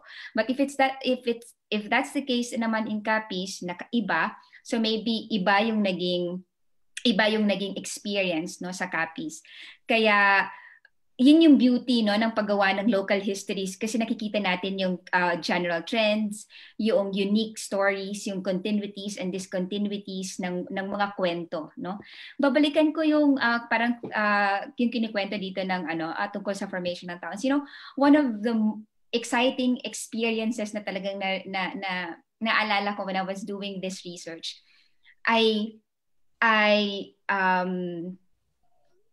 came, hindi talaga discovered, no? But I saw several documents in the National Archives of the Philippines written in the local languages when they were petitioning for the creation of their pueblos, or when they noong nagpetition sila ng paghiwalay sa kanilang mga pueblos o parokyas. And yun yung beauty, no? Then, kasi bihirang-bihira tayo makakita ng mga ganitong klase ng documents. Kaya sana kung ngayong ginagawa mo yung Capiz local history, I am just curious, meron ka bang mga nakitang mga sources that were also written in the local languages? Kasi ang ganda, kasi yung dominant historiography natin o local histories, parang laging ang appreciation ay top to bottom, no? That these pueblos or these parishes were envisioned from the top, But we see in these documents that, natives, the locals, they played an active role, no, in the formation of their histories. At sila mismo yung nagpe-petition using their own language. So makikita natin yung integration, no, yung slowly yung integration of the natives in the political colonial bureaucracy. Yun. Thank you very much, Dr. Costelo. Professor Pototanon's other question is, aside from the peace and prosperity of the 19th century, what are other factors that can be seen in the documents for town foundations? In the case of Capiz, many of the principales would cite the difficulties during tiempos del lluvias, or time of rains, literally, in getting the sacraments. Do natural hazards also appear to be relevant in the case of Bongtos in Leyte? Definitely. If you can just, di ko alam kung may copy ka ng article, sir. I cited several examples in my article, and then dalawa, I think, dun sa mga examples, locals writing in the native language, kunikwento nila how difficult it was for them to cross rivers. Kasi doon pa sila, doon nabibilang yung kanilang bisita or yung kanilang sitio. So definitely environmental fact. And then cross rivers during inundaciones, no, mga floods. So yun yung isa sa mga reasons din na binibigay nila. Indeed. And we will also be, may we have the permission, Dr. Costelo, to share the link to your article? It's available online, right? Yes. That's how I found it. We will be sharing that in the chat box in a while. I recall the idea of the difficulty when we talk about our parts of our history in certain periods and the difficulty to verify the historicity of certain events. I'm raising this because this was also pointed out by Monsignor Ramon Aguilos earlier in the chat box. He talked about how it is difficult to verify certain sources and therefore the historicity of particular events. And this is something you touched upon in the conversation as well. Now, moving on to the next question, let me ask this one first in the chat box from Professor Arvin De Vera. He said that in the title of this forum, we are spelling the word Bongto as Bongto. I thought it is spelled, and I am used to spelling it as Bungto. May I know the reference to the word Bongto? Is it Spanish? Thank you, Professor De Vera, sa yung question. Actually, ang primary basis ko dyan ay yung mga vocabularyos or yung mga diccionaryos ng Espanyol, Bisaya, but actually yung Bisaya ay Leyte Waray. Merong dalawang dictionaries. Pwede ako mag-share screen siguro. Go ahead, ma'am. Sige. This one is a dictionary. Pwede niyo siyang ma-access. There's an very nice website. It's called the website of the Biblioteca Nacional de España, the National Library of Spain. And then ang dami nilang mga digitized materials. So punta lang kayo doon, bne.es. So like for example, this is an 1895 diccionario. So ang pueblo is Bongto, no? So that's the way the word was spelled. This was in 1895, and there's also one in 1914 by Antonio Sanchez. Also, the spelling was pueblo with where is that? Con O, no? With O. This one. Bongto. I don't know if nakikita niyo sa screen niyo. Pero 'di ba pero ano naman 'yan? Parang I believe pareho pwede naman silang gamitin dalawa kasi 'di ba yun naman yung karakter din ng ating mga wika. Hindi naman talaga tayo sensitive dun sa strong O at dun sa soft O, no? At sa soft E tsaka soft E. Kaya nga 'di ba sa baybayin natin pareho siya. So para lang merong consistency at merong what do you call that? Historical reference, yung paggamit ko ng O. So yun. Kaya conscious yung choice ko na O. because it came from the older dictionarios of Espanol, Bisaya, or Samarliteño. Thank you, Dr. Costelo. Our other interlocutors may also respond to the questions, by the way. Another question we have here in the Q&A box is from an anonymous attendee. Is the Sabah peatland significant in the history of the towns around it? I'm asking since restoration efforts for it may be helped with historical accounts of its significance. Ooh, Siguro I can help take on the question Yes, sir. because Dakila, go ahead. kasi Carigara is not part of the ecosystem, so it might be unfair for Dr. Costelo to answer it. Pero I think she touched naman on in her article and in her explanation to Professor Ruchi's question the significance of environmental factors in shaping demands for creating or establishing a bongto or a separate political administrative jurisdiction. Although the historical accounts in her article focused on river systems, especially since river systems naman talaga yung nagko-constitute, not determines, but constitutes patterns of human settlements. So access to trade, access to water, access to livelihoods, etc. The interests which yung peatland that would cover what Father Urbina mentioned kanina, Santa Fe, Alang-alang, San Miguel, and the mountainous areas of Tacloban and Barayong in Palo. We have to be aware of kung partly with the conditions of a peatland, di ba? It's not necessarily very conducive for human habitation. It's very difficult to till. So maybe trying to, for example, search for an artifact in these areas may be a bit difficult. No? In fact, archaeological research on peatlands in Europe will actually date back yung mga findings nila for thousands of years in times when the conditions were not as the same as our conditions now. So, kumbaga, what I'm trying to say is siguro if it's the historical period of Spanish period, then maybe trying to search for any cultural accounting of the peatland for trying to help in conservation efforts may be a bit difficult, no? Considering yung biophysical characteristic talaga ng area. Pero to go back to the general trend of in ecosystems in helping shaping cultural significance of areas, of course that is very very very valid.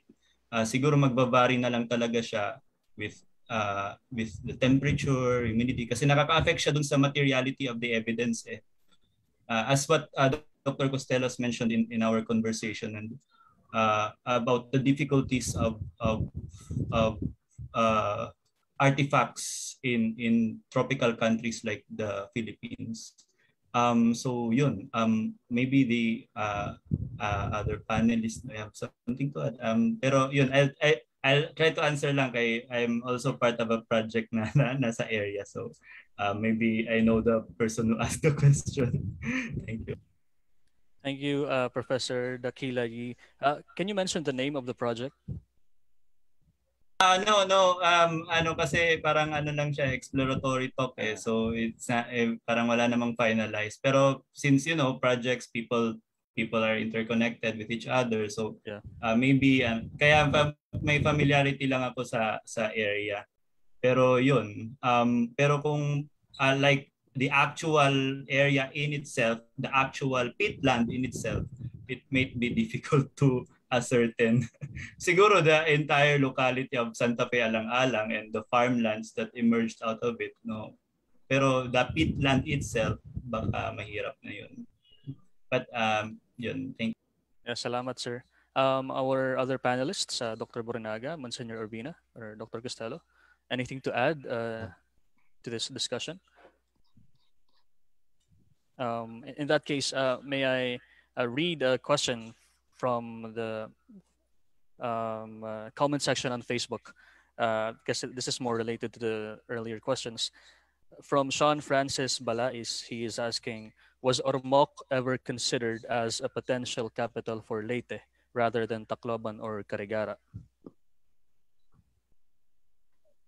I haven't found any document na it was considered as a political center. So maybe yun yung limitation natin, yun yung sources lang na meron tayo. So yes, indeed, it depends on what else we can find, right, in the archives. But for sure, Ormoc is one of the oldest settlements previously named definitely. Ogumok. Ogumok, yeah.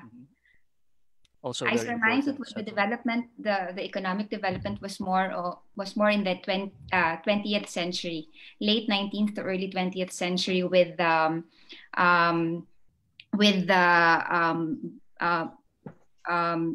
improvements, no, boom ng domestic trade, no, domestic maritime trade. So because that became the gateway ng mga vessels, sea vessels, papunta naman ng Cebu on the other side of the Camotes Sea. So yan yung magiging direction. Right. Thank you, Dr. Costelo. Our next question is from an anonymous attendee. Good afternoon, Dr. Costelo, and of course our other panelists. He or she is just curious. In your readings, did you come across any mention of early forms of healthcare? Very timely question. Early forms of healthcare or any health system or health in general as a factor or significant issue in the development of pueblos or in the transfer of the center? I think Dr. Borrinaga has done so many researches about this. I think si Professor Borrinaga. Pero sir, ang naisip ko lang ngayon, of course, yung works ni Father Francisco Ignacio Alsina, no, the history of Visayan peoples. He had so many chapters on local indigenous knowledge pagdating sa medicine, health, etc. So, yun yung naiisip ko. But yung direct citation na ang nakikita nila ay well, not specifically health in general, but maybe safety and yung potential to illnesses, no, ng mga sites. Maybe I can show this.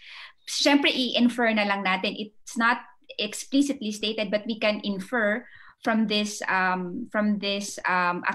Halimbawa, I shared this in my article. This is a petition ng mga locals, no, when they were parang gusto silang i-transfer sa isang different location, no, ng kanilang pueblo. This is in Caibiran, and then they said nagpahayag kami og namulong nga tungod sinin amon Bongto nga ginpabalhin ngadto sadton lugar nga gingangaran Tinago. Ginuhuna-huna namon an amon Bongto gawas na sa maabot nga mga peligro tungod kay matadong nakahimtangan sansalug ug labot paliwat madugangan sin kahilarom sin kahitluag. Siguro ay dito na lang.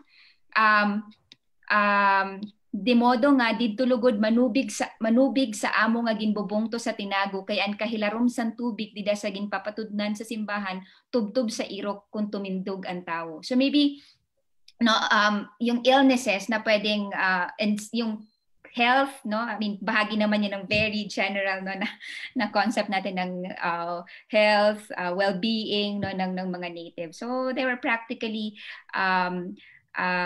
conscious, no, dito sa mga factors na ito. Thank you, Dr. Costelo. I'm always amazed seeing transcripts like this that still have the Spanish orthography of in communicating the local language. It's still a Spanish form of spelling. Yes. Mars, actually, meron akong gustong i-share na isa pang document. Ito yung sinasabi ko kanina not this one. Ito yung sinasabi ko kanina na what do you call this? Limitation ng research, but recently, dahil sa exposure natin sa archives here in Spain, may mga lumilitaw na mga bagong dokumento. This is very interesting. This is a document in 1753, actually 1740s to 1750s, so mid-18th century, about actually ano siya, it was a parang debate siya kung ang Leyte ba ay gagawing dalawang, ihiwalay ba ang Katbalogan at ang Carigara, magkakaroon lang ba ng isang capital, because ang nakakatuwa dito, merong parts na 500 pages na dokumento, pero merong mga parts written in the vernacular. So halimbawa, ayan, hindi ko alam kung nababasa ninyo, pero ito, testigos, tungod san pagtumangno, san sugo nga na, so really, I mean, I need time to transcribe and, these documents, pero this one is written in the vernacular, Bongto sa alang-alang, they were talking about the different conditions ng mga bungtos in Leyte and some parts in Samar in the mid-18th century, because they were trying to decide kung isa lang ba yung magiging capital for the Provincia de Leyte, because at that time it consisted of both the island provinces of Leyte and Samar. So tapos meron dito yung mga tributos, ilan yung inhabitants per bungto, and marami dito, may ilang parts dito na written in the vernacular. So, and this was in the second half of 18th century. So, yun. Relatively more recent, or in the middle of a period of Spanish colonization. A very, very important and beautiful manuscript. Thank you, Dr. Costelo, for sharing these materials. Do we have other questions from our attendees? Let me just pick up on the discussion of toponyms a while ago in the pre-recorded conversation, and Dr. Borrinaga also touched upon it earlier. It's also one interesting topic in the study of history. The place names, indeed, they're very, they can point to certain aspects of our history. Dr. Costelo and Professor Yi discussed the toponyms that are of Spanish origins, for example, and how the names of parish priests are used in naming certain towns. Aside from tracing the origin of toponyms, in what other ways are place names significant? I'm reminded, for example, by Dr. Borrinaga's surmisal of certain toponyms, aside from Tacloban and Cancabatok, of toponyms of a barangay or a place smaller than the scale of a town, like Kasiroman and Kataisan. Dr. Borinaga, could you please share about Kasiroman, especially that we are nearing the commemoration of Yolanda? What are your speculations about this toponym? Well, I believe that Kasiroman was the old name of San Jose district. It was named San Jose after the 1897 deluge. Basically, parang Yolanda, 1897 Yolanda. It was still Kasiroman. And then in the 1903 census, it was already San Jose.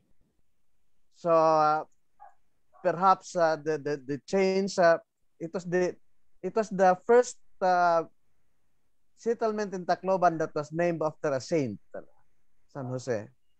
But in one of my articles said, if the name was retained Kasiroman, then it would not have really attracted a lot of settlers. That area would not have attracted a lot of settlers. But anyway, what happened in 1897 happened again in 2013. Same area was ravaged by. That's why it did not have houses in 1897, the area, because through historical time, it seems it had always been it had always been an area that was hit by storm surges or tidal waves. Thank you. It's a dark place. Yes, exactly. also very interesting how, you know, certain pieces of our history which are we are not or we have not been familiar with before and later turn up, you know, make us realize indeed the importance of history and how certain things uh, could repeat and you know, the possibility of avoiding them, like in this particular case how toponyms could point to a cataclysm in a particular area. And you know, had we known that speculation before, it would have helped us determine certain spaces in the city that are less vulnerable. um, do we have any more questions or thoughts from our attendees? We actually have comments on the comment section, but these are more like sharing of their thoughts and ideas. Our panelists, do you want to share another point or? Just like okay, related to the question on Bongto, why is it O? And but anyway, in Baybayin and in our speech, we only have three vowels: A, E, and U. A, I, U. So, and in the early years, the Spanish chroniclers wrote U as O because O is a hard vowel for Spanish, and A is the hard vowel, and so the way we pronounce it was virtually letter O in the early years, and it seems in old Sanchez dictionary, it was not.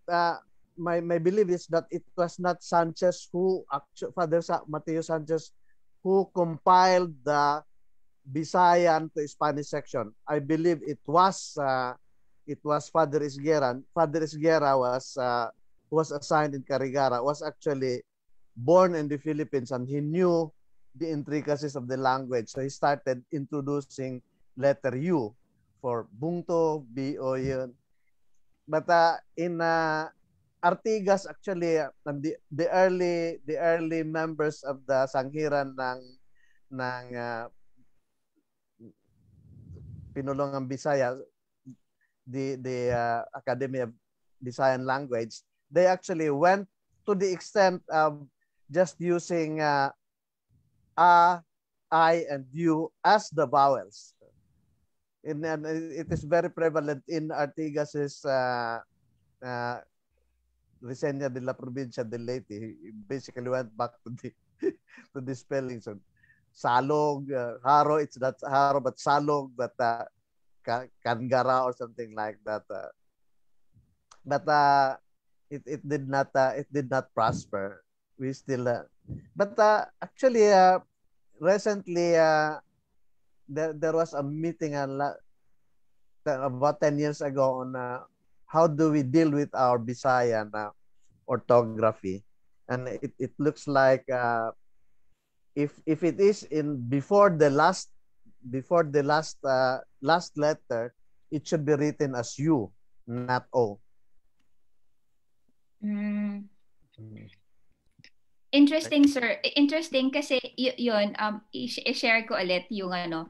Also, because, hindi lang din siya sa dictionary, also because, yung, halimbawa, yung petitions mismo, they use the term Bongto with O. Like, like this one, Ginbo Bongto. So, mismo, yes. The natives, sila mismo, the natives in the 19th century, they used, and this was the, I mean, I think it ganito po yung kanilang the way they spelled it in the official documents. Kaya yun din yung ginamit ko na, although tama kayo sir, kasi dito naman sa may area ng Tanawan, dun sa petition naman for a separate pueblo na supposedly ang pangalan ay Takuranga, Bongto naman with a U. Yeah. So talagang interchangeable yung in the 19th century, but I had to choose just one, and so yun, ginamit ko yung O with an O because of the dictionaries, early dictionaries. Anyway, all documents until that document, for instance, there was no letter K yet. It was Rizal who actually insisted that we should be using letter K And Bonifacio actually started using K for Katipunan. So, but before that, it's all letter C. I see. Very nuanced discussions on, how linguistics plays a role in really understanding history as well. So the multidisciplinarity of knowledge and research. Do we have any more thoughts to be shared by our panelists?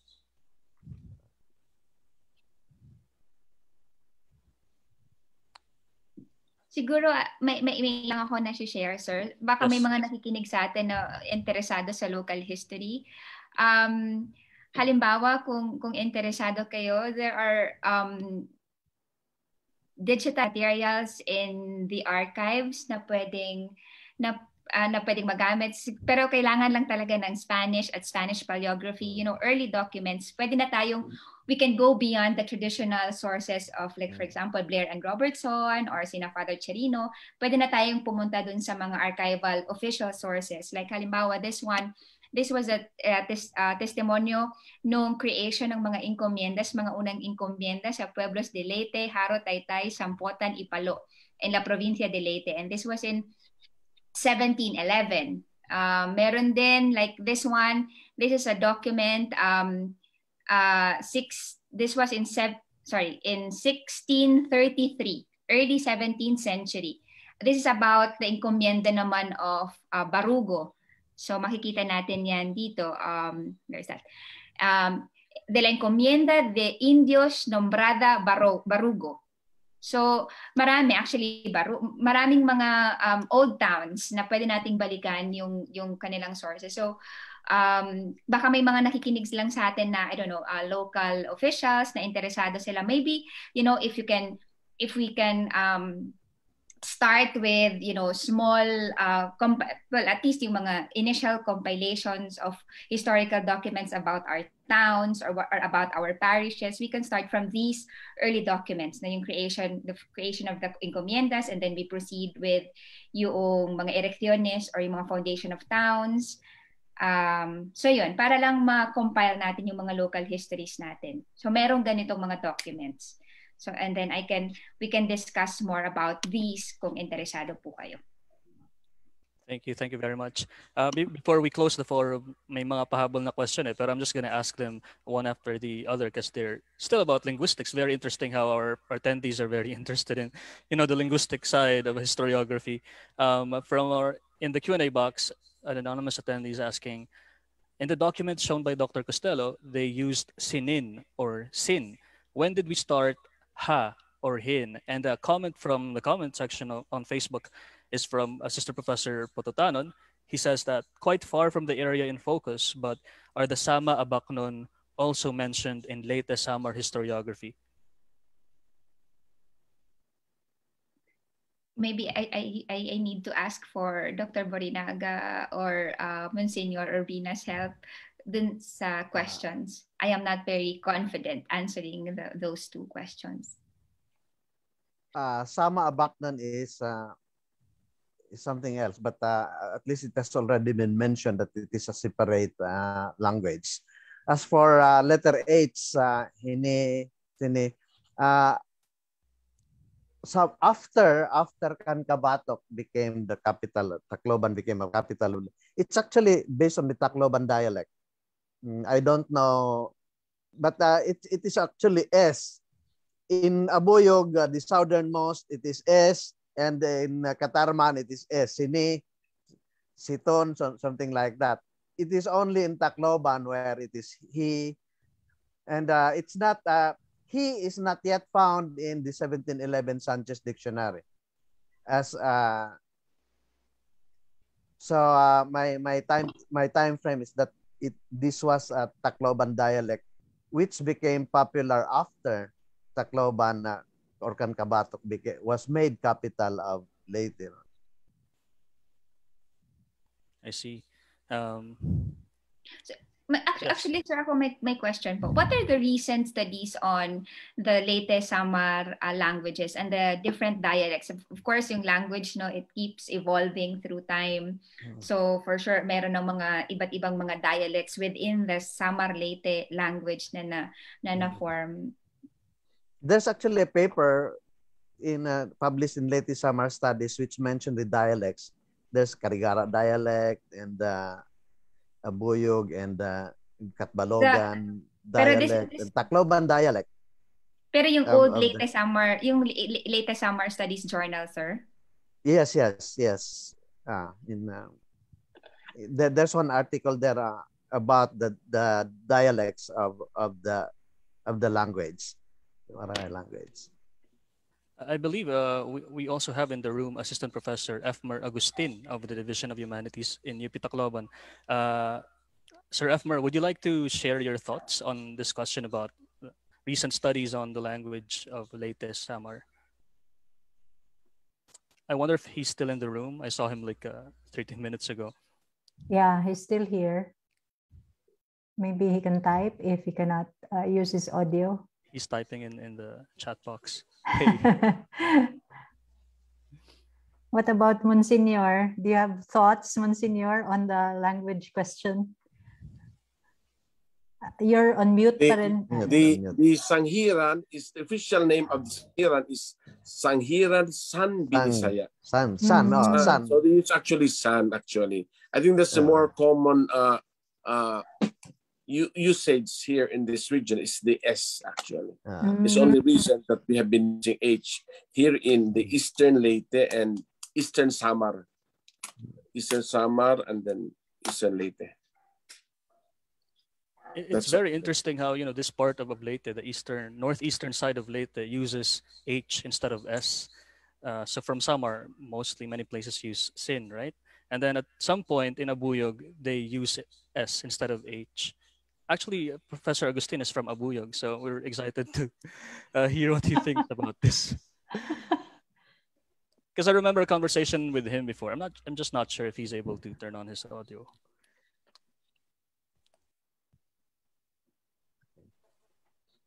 There's a comment here.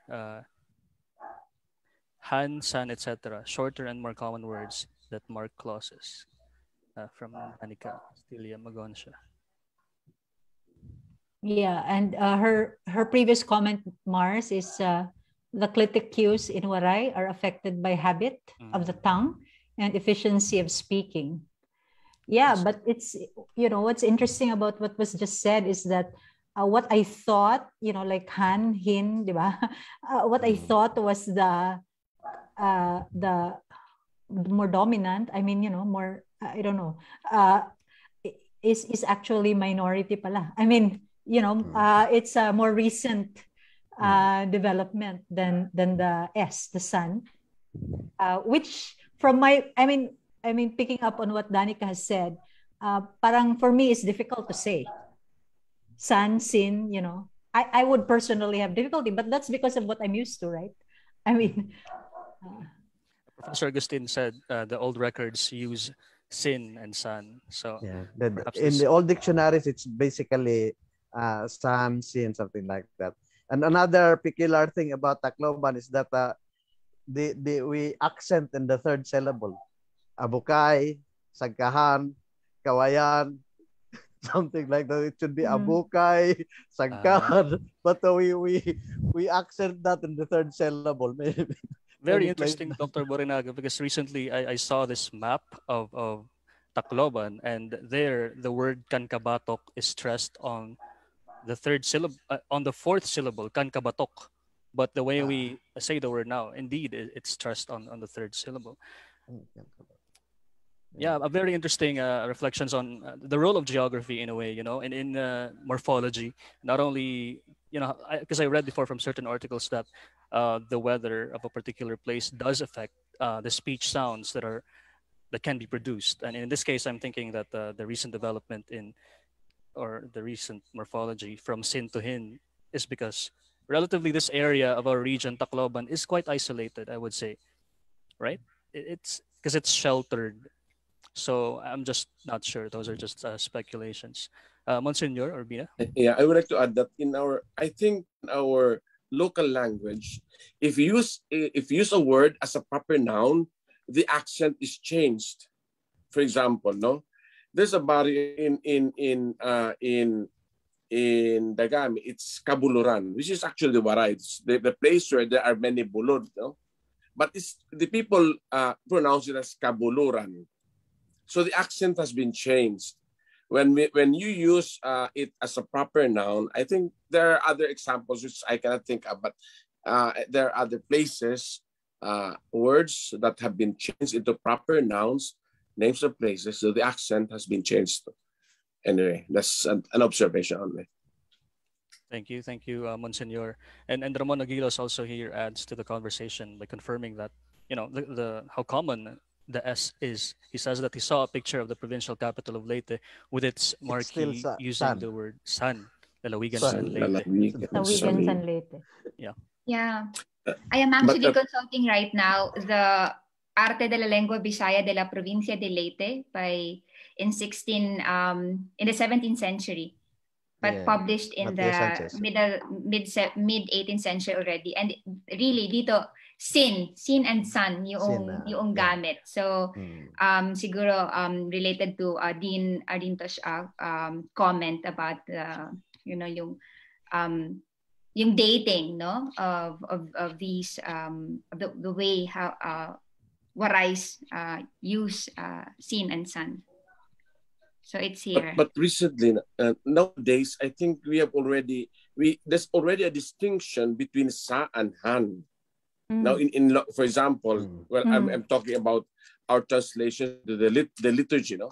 What the local version of the language that we use at Mass. So we use sa, for example, to refer to, for example, himaya sa Diyos. Because han is possessive. For us, han is possessive, no? Himaya han Diyos, it is different from himaya sa Diyos. So that's already the distinction now. So I think we're happy to have that distinction because it's clear for us, no? The expression. Because han is already possessive, no? So that's just a recent development for us. So the glory of God versus glory to God. Himaya Diyos is glory of God. Yeah, glory versus to God glory is to God. Himaya sa Diyos. Yes. Okay. So sa is really is more to, no? And that's just a distinction that we are happy of, no? Because of the use san. So we limited sa to this to refer to, no? Thank you, Monsignor. And I'm very lucky actually to have seen the materials you have, and then Dr. Borrinaga. Sometimes I would look him up on Facebook to, see the posts again that he published before. In my thesis, for example, I've been looking at the materials he shared on Facebook, and of course, Professor Urbina. So very valuable materials you have, but there's still so much to discover, and Dr. Costelo is privileged to actually be able to have access to the archives in Spain, and then we hope that more people could access these documents because these constitute our history, our story. So I guess we could close the forum at that point. Thank you very much to our very curious attendees and to our panelists, of course.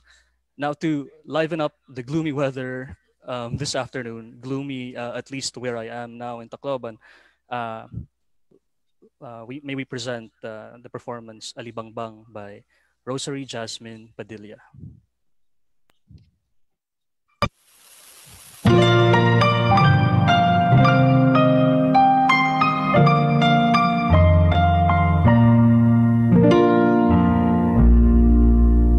Hãy subscribe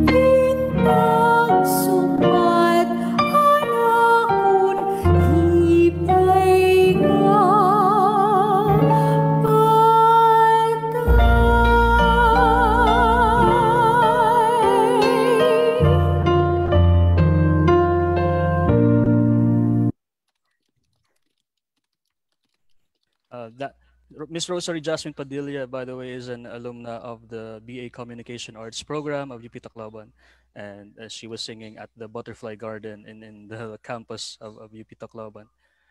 Now, at this point, may we request the Dean of the University of the Philippines, Visayas, Tacloban College, to share her message. Ladies and gentlemen, Dr. Patricia B. Arinto. Maupayong akulob, everyone, colleagues and friends. Let me first of all express my appreciation to our guest speaker, Dr. Ros Costelo, for accepting our invitation to talk about her essay on the transfer of Leyte Center or capital from Carigara to Tacloban in the 19th century. In this forum, in celebration of the 26th anniversary of the Leyte Samar Heritage Center, or LSHC. Her work is an exemplar of the kind of work on Eastern Visayan history and culture that the LSHC and UP Tacloban as a whole aims to promote and to undertake more of. I would also like to thank the other members of our panel this afternoon, Assistant Professor Dakila Kim, who interviewed Dr. Costelo in the recorded conversation we listened to this afternoon and posed insightful questions that enabled us to appreciate her essay better. Professor Borrinaga, who shared very interesting additional notes on the transfer of the capital of Leyte from Carigara to Tacloban, including the drawn out process of the transfer itself. As well as toponyms or place names. And Monsignor Gilbert Urbina for his ruminations on the geographic, topographic, religious, and political and socioeconomic factors that led to the transfer. And of course, Assistant Professor Mars Briones, our host this afternoon, the moving spirit behind Bati UP Tacloban, which is co-hosting this forum under its Kaagi Kabilin Kultura series, and himself an art historian. This afternoon's forum has been very stimulating and enlightening, and for me, heartwarming too, in two ways at least. First, I found it heartwarming to hear snatches of the exchange in Waray. I mean, to talk in a scholarly way about the towns we grew up in, lived in, or at least visited, but in our own language, okay, somehow makes the study so much more exciting, and quite visceral, really, and as Dr. Costelo mentioned, we have these vernacular concepts like Bongto and Kaagi, which embody our worldview, and this is something to celebrate, a contribution. So essentially, in talking about the local, we are in fact contributing, to the global, to the international body of knowledge, on history and culture. Secondly, I am gratified to see that the forum has drawn a good mix of UP Tacloban faculty, staff, and students from different curricular programs, not just the humanities and social sciences, but also management and the natural sciences and mathematics. Colleagues from UP Iloilo, alumni and friends who are culture and heritage studies advocates and champions, like Monsignor Aguilos, and others in the audience. I see among the alumni, I see contemporaries. I mean, meaning my contemporary, meaning people who went to UP Tacloban the same time I did, some 30 years ago. To me, this interest in forums like this on local history and culture is an auspicious sign of the support for the kind of work that the Leyte Samar Heritage Center has started over the last 26 years, building on previous studies and institutional programs outside of UP, and the work that the Leyte Samar Heritage Center can, should, and will do in the coming years in partnership with scholars in the region, the country, and other parts of the world. This forum is one of 3 events in celebration of LSHC's 26th anniversary. The second is the Hisgot Kalibungan digital poster contest, digital poster making contest, the winners of which will be announced shortly after my message as part of this afternoon's forum. And the third event is the airing later this week of a pre-recorded artist's talk, very short, something like 10 minutes, I think, or less, by local artist Archie Zabala about the Leyte Samar Heritage Center door, Porta, which is a beautiful sculptural piece, a beautiful piece of sculpture, a bas-relief sculpture. And so I hope you watch out for that. It will be aired later this week on our Facebook pages. So again, thank you very much to all of you, both speakers and listeners, interlocutors all, for this lovely conversation this afternoon on our Bongto, our town, our hometown, our homeland. I think this is a continuing conversation on many things that we have common interest in, and many things we hold dear. And I look forward to hearing from all of you again. Maupay nga adlaw sa aton nga tanan. Mga salamat, Dean Arinto. Thank you very much. At this point, may we call the officer in charge of the Leyte Samar Heritage Center, Professor Irma R. Tan, to present the certificates of appreciation to our interlocutors.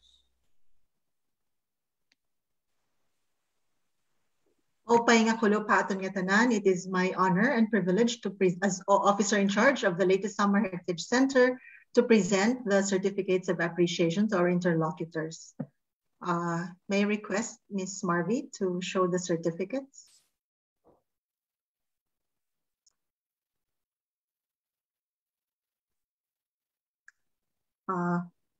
I am really sorry because my internet connection is not very good, but nonetheless, I'll try my very best to read the certificate.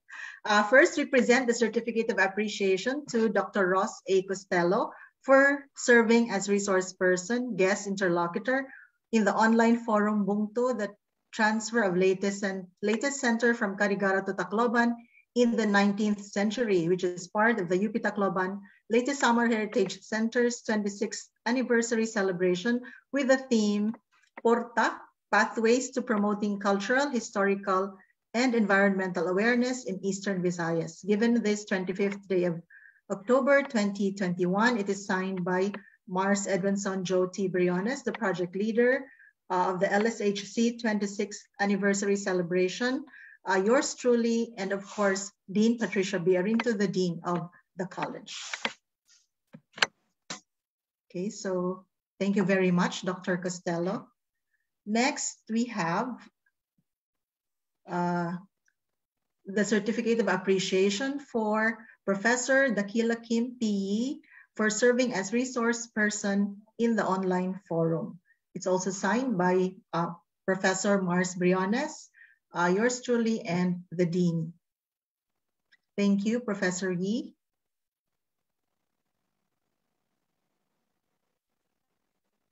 Next.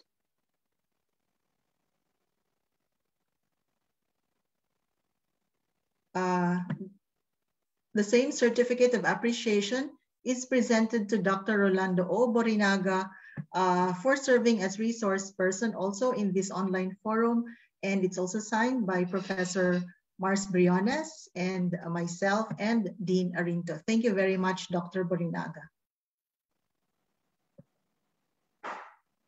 And last but not least, we have our certificate of appreciation to Monsignor Gilbert G. Urbina for serving as resource person in the online forum Bongto, the transfer of Leyte Center from Carigara to Tacloban in the 19th century, signed by Professor Mars Briones, myself, and Dr. Patricia B. Arinto. Thank you very much, Monsignor Urbina. Salamat sa iyong tanan. Damang salamat, Professor Tan, and damang salamat to our interlocutors. Thank you very much. Now we have come to the point of the program where we will be launching the exhibition Hisgot Kalibungan digital posters. Now, the Hisgot Kalibungan digital poster making contest, part of the activities of the anniversary celebration of LSHC, seeks to promote and disseminate the outputs of the Hisgot Kalibungan online discussion series to a larger public and to enhance public participation in the promotion of environmental awareness in the region and beyond.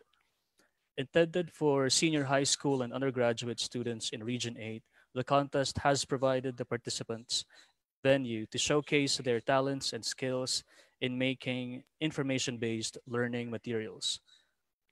Each entry is designed to encourage the audiences, especially children and the youth, to learn from and to act in favor of environmental conservation and each of the digital posters focuses on one of the following themes, which come from the Hisgot Kalibungan episode: sustainable fisheries, biodiversity conversation, solid waste management, climate resilience, and sustainable tourism. We are excited to announce our winners for the Hisgot Kalibungan digital poster making contest. But before that, we'd also like to thank our judges who've done a wonderful job in selecting our set of winners. We have Ms. Marilu Morales, instructor of the Division of Humanities in UP Tacloban, Ms. Rachel Rescordado, project officer of the Giwan Development Foundation Incorporated, and Mr. Jericho Sandino Aliposa, a lecturer in UP Tacloban. Now, our winners for the Hisgot Kalibungan digital poster making contest are: in third place, Pearl Andrea M. Braga, senior high school student of Eastern Visayas State University.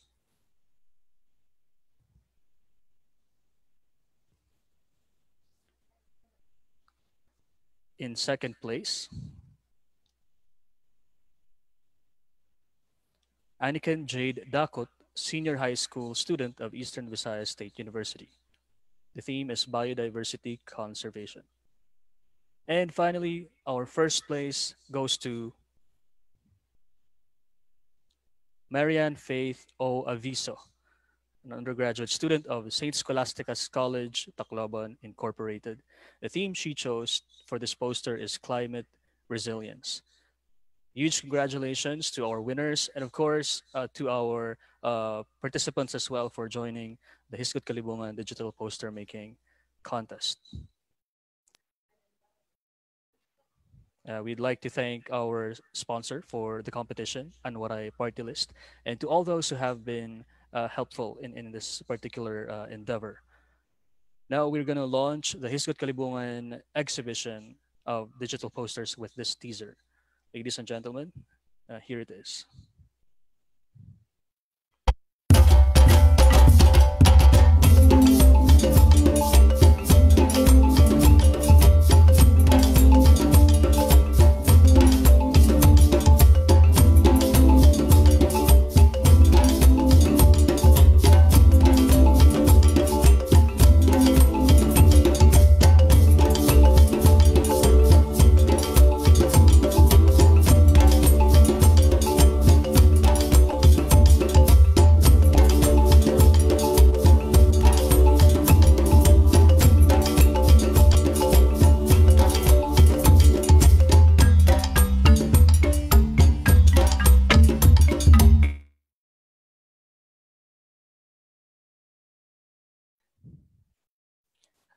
I just posted the link to the online exhibition of Hisgut Kalibungan digital posters in the chat box, so you may please check it out.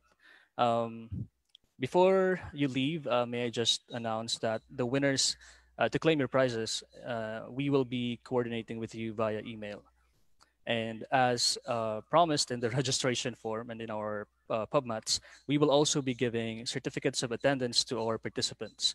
But for you to receive your certificate, you will first need to fill in the post-activity evaluation form, which will be posted in a while in the chat box.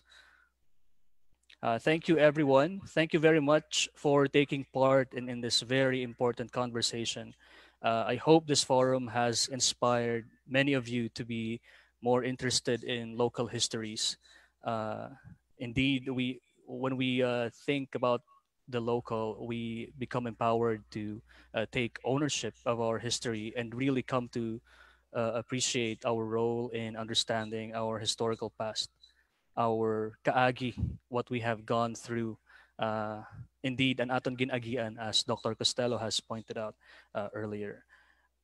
We'd also not like to miss, of course, this opportunity to have a photo up with everyone. So, to those who are able and to those who are willing, please turn on your video.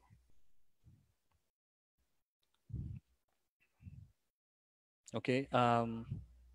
Please hold a really nice smile. You don't know when your photo will be captured, so maybe in the next 30 seconds, keep smiling.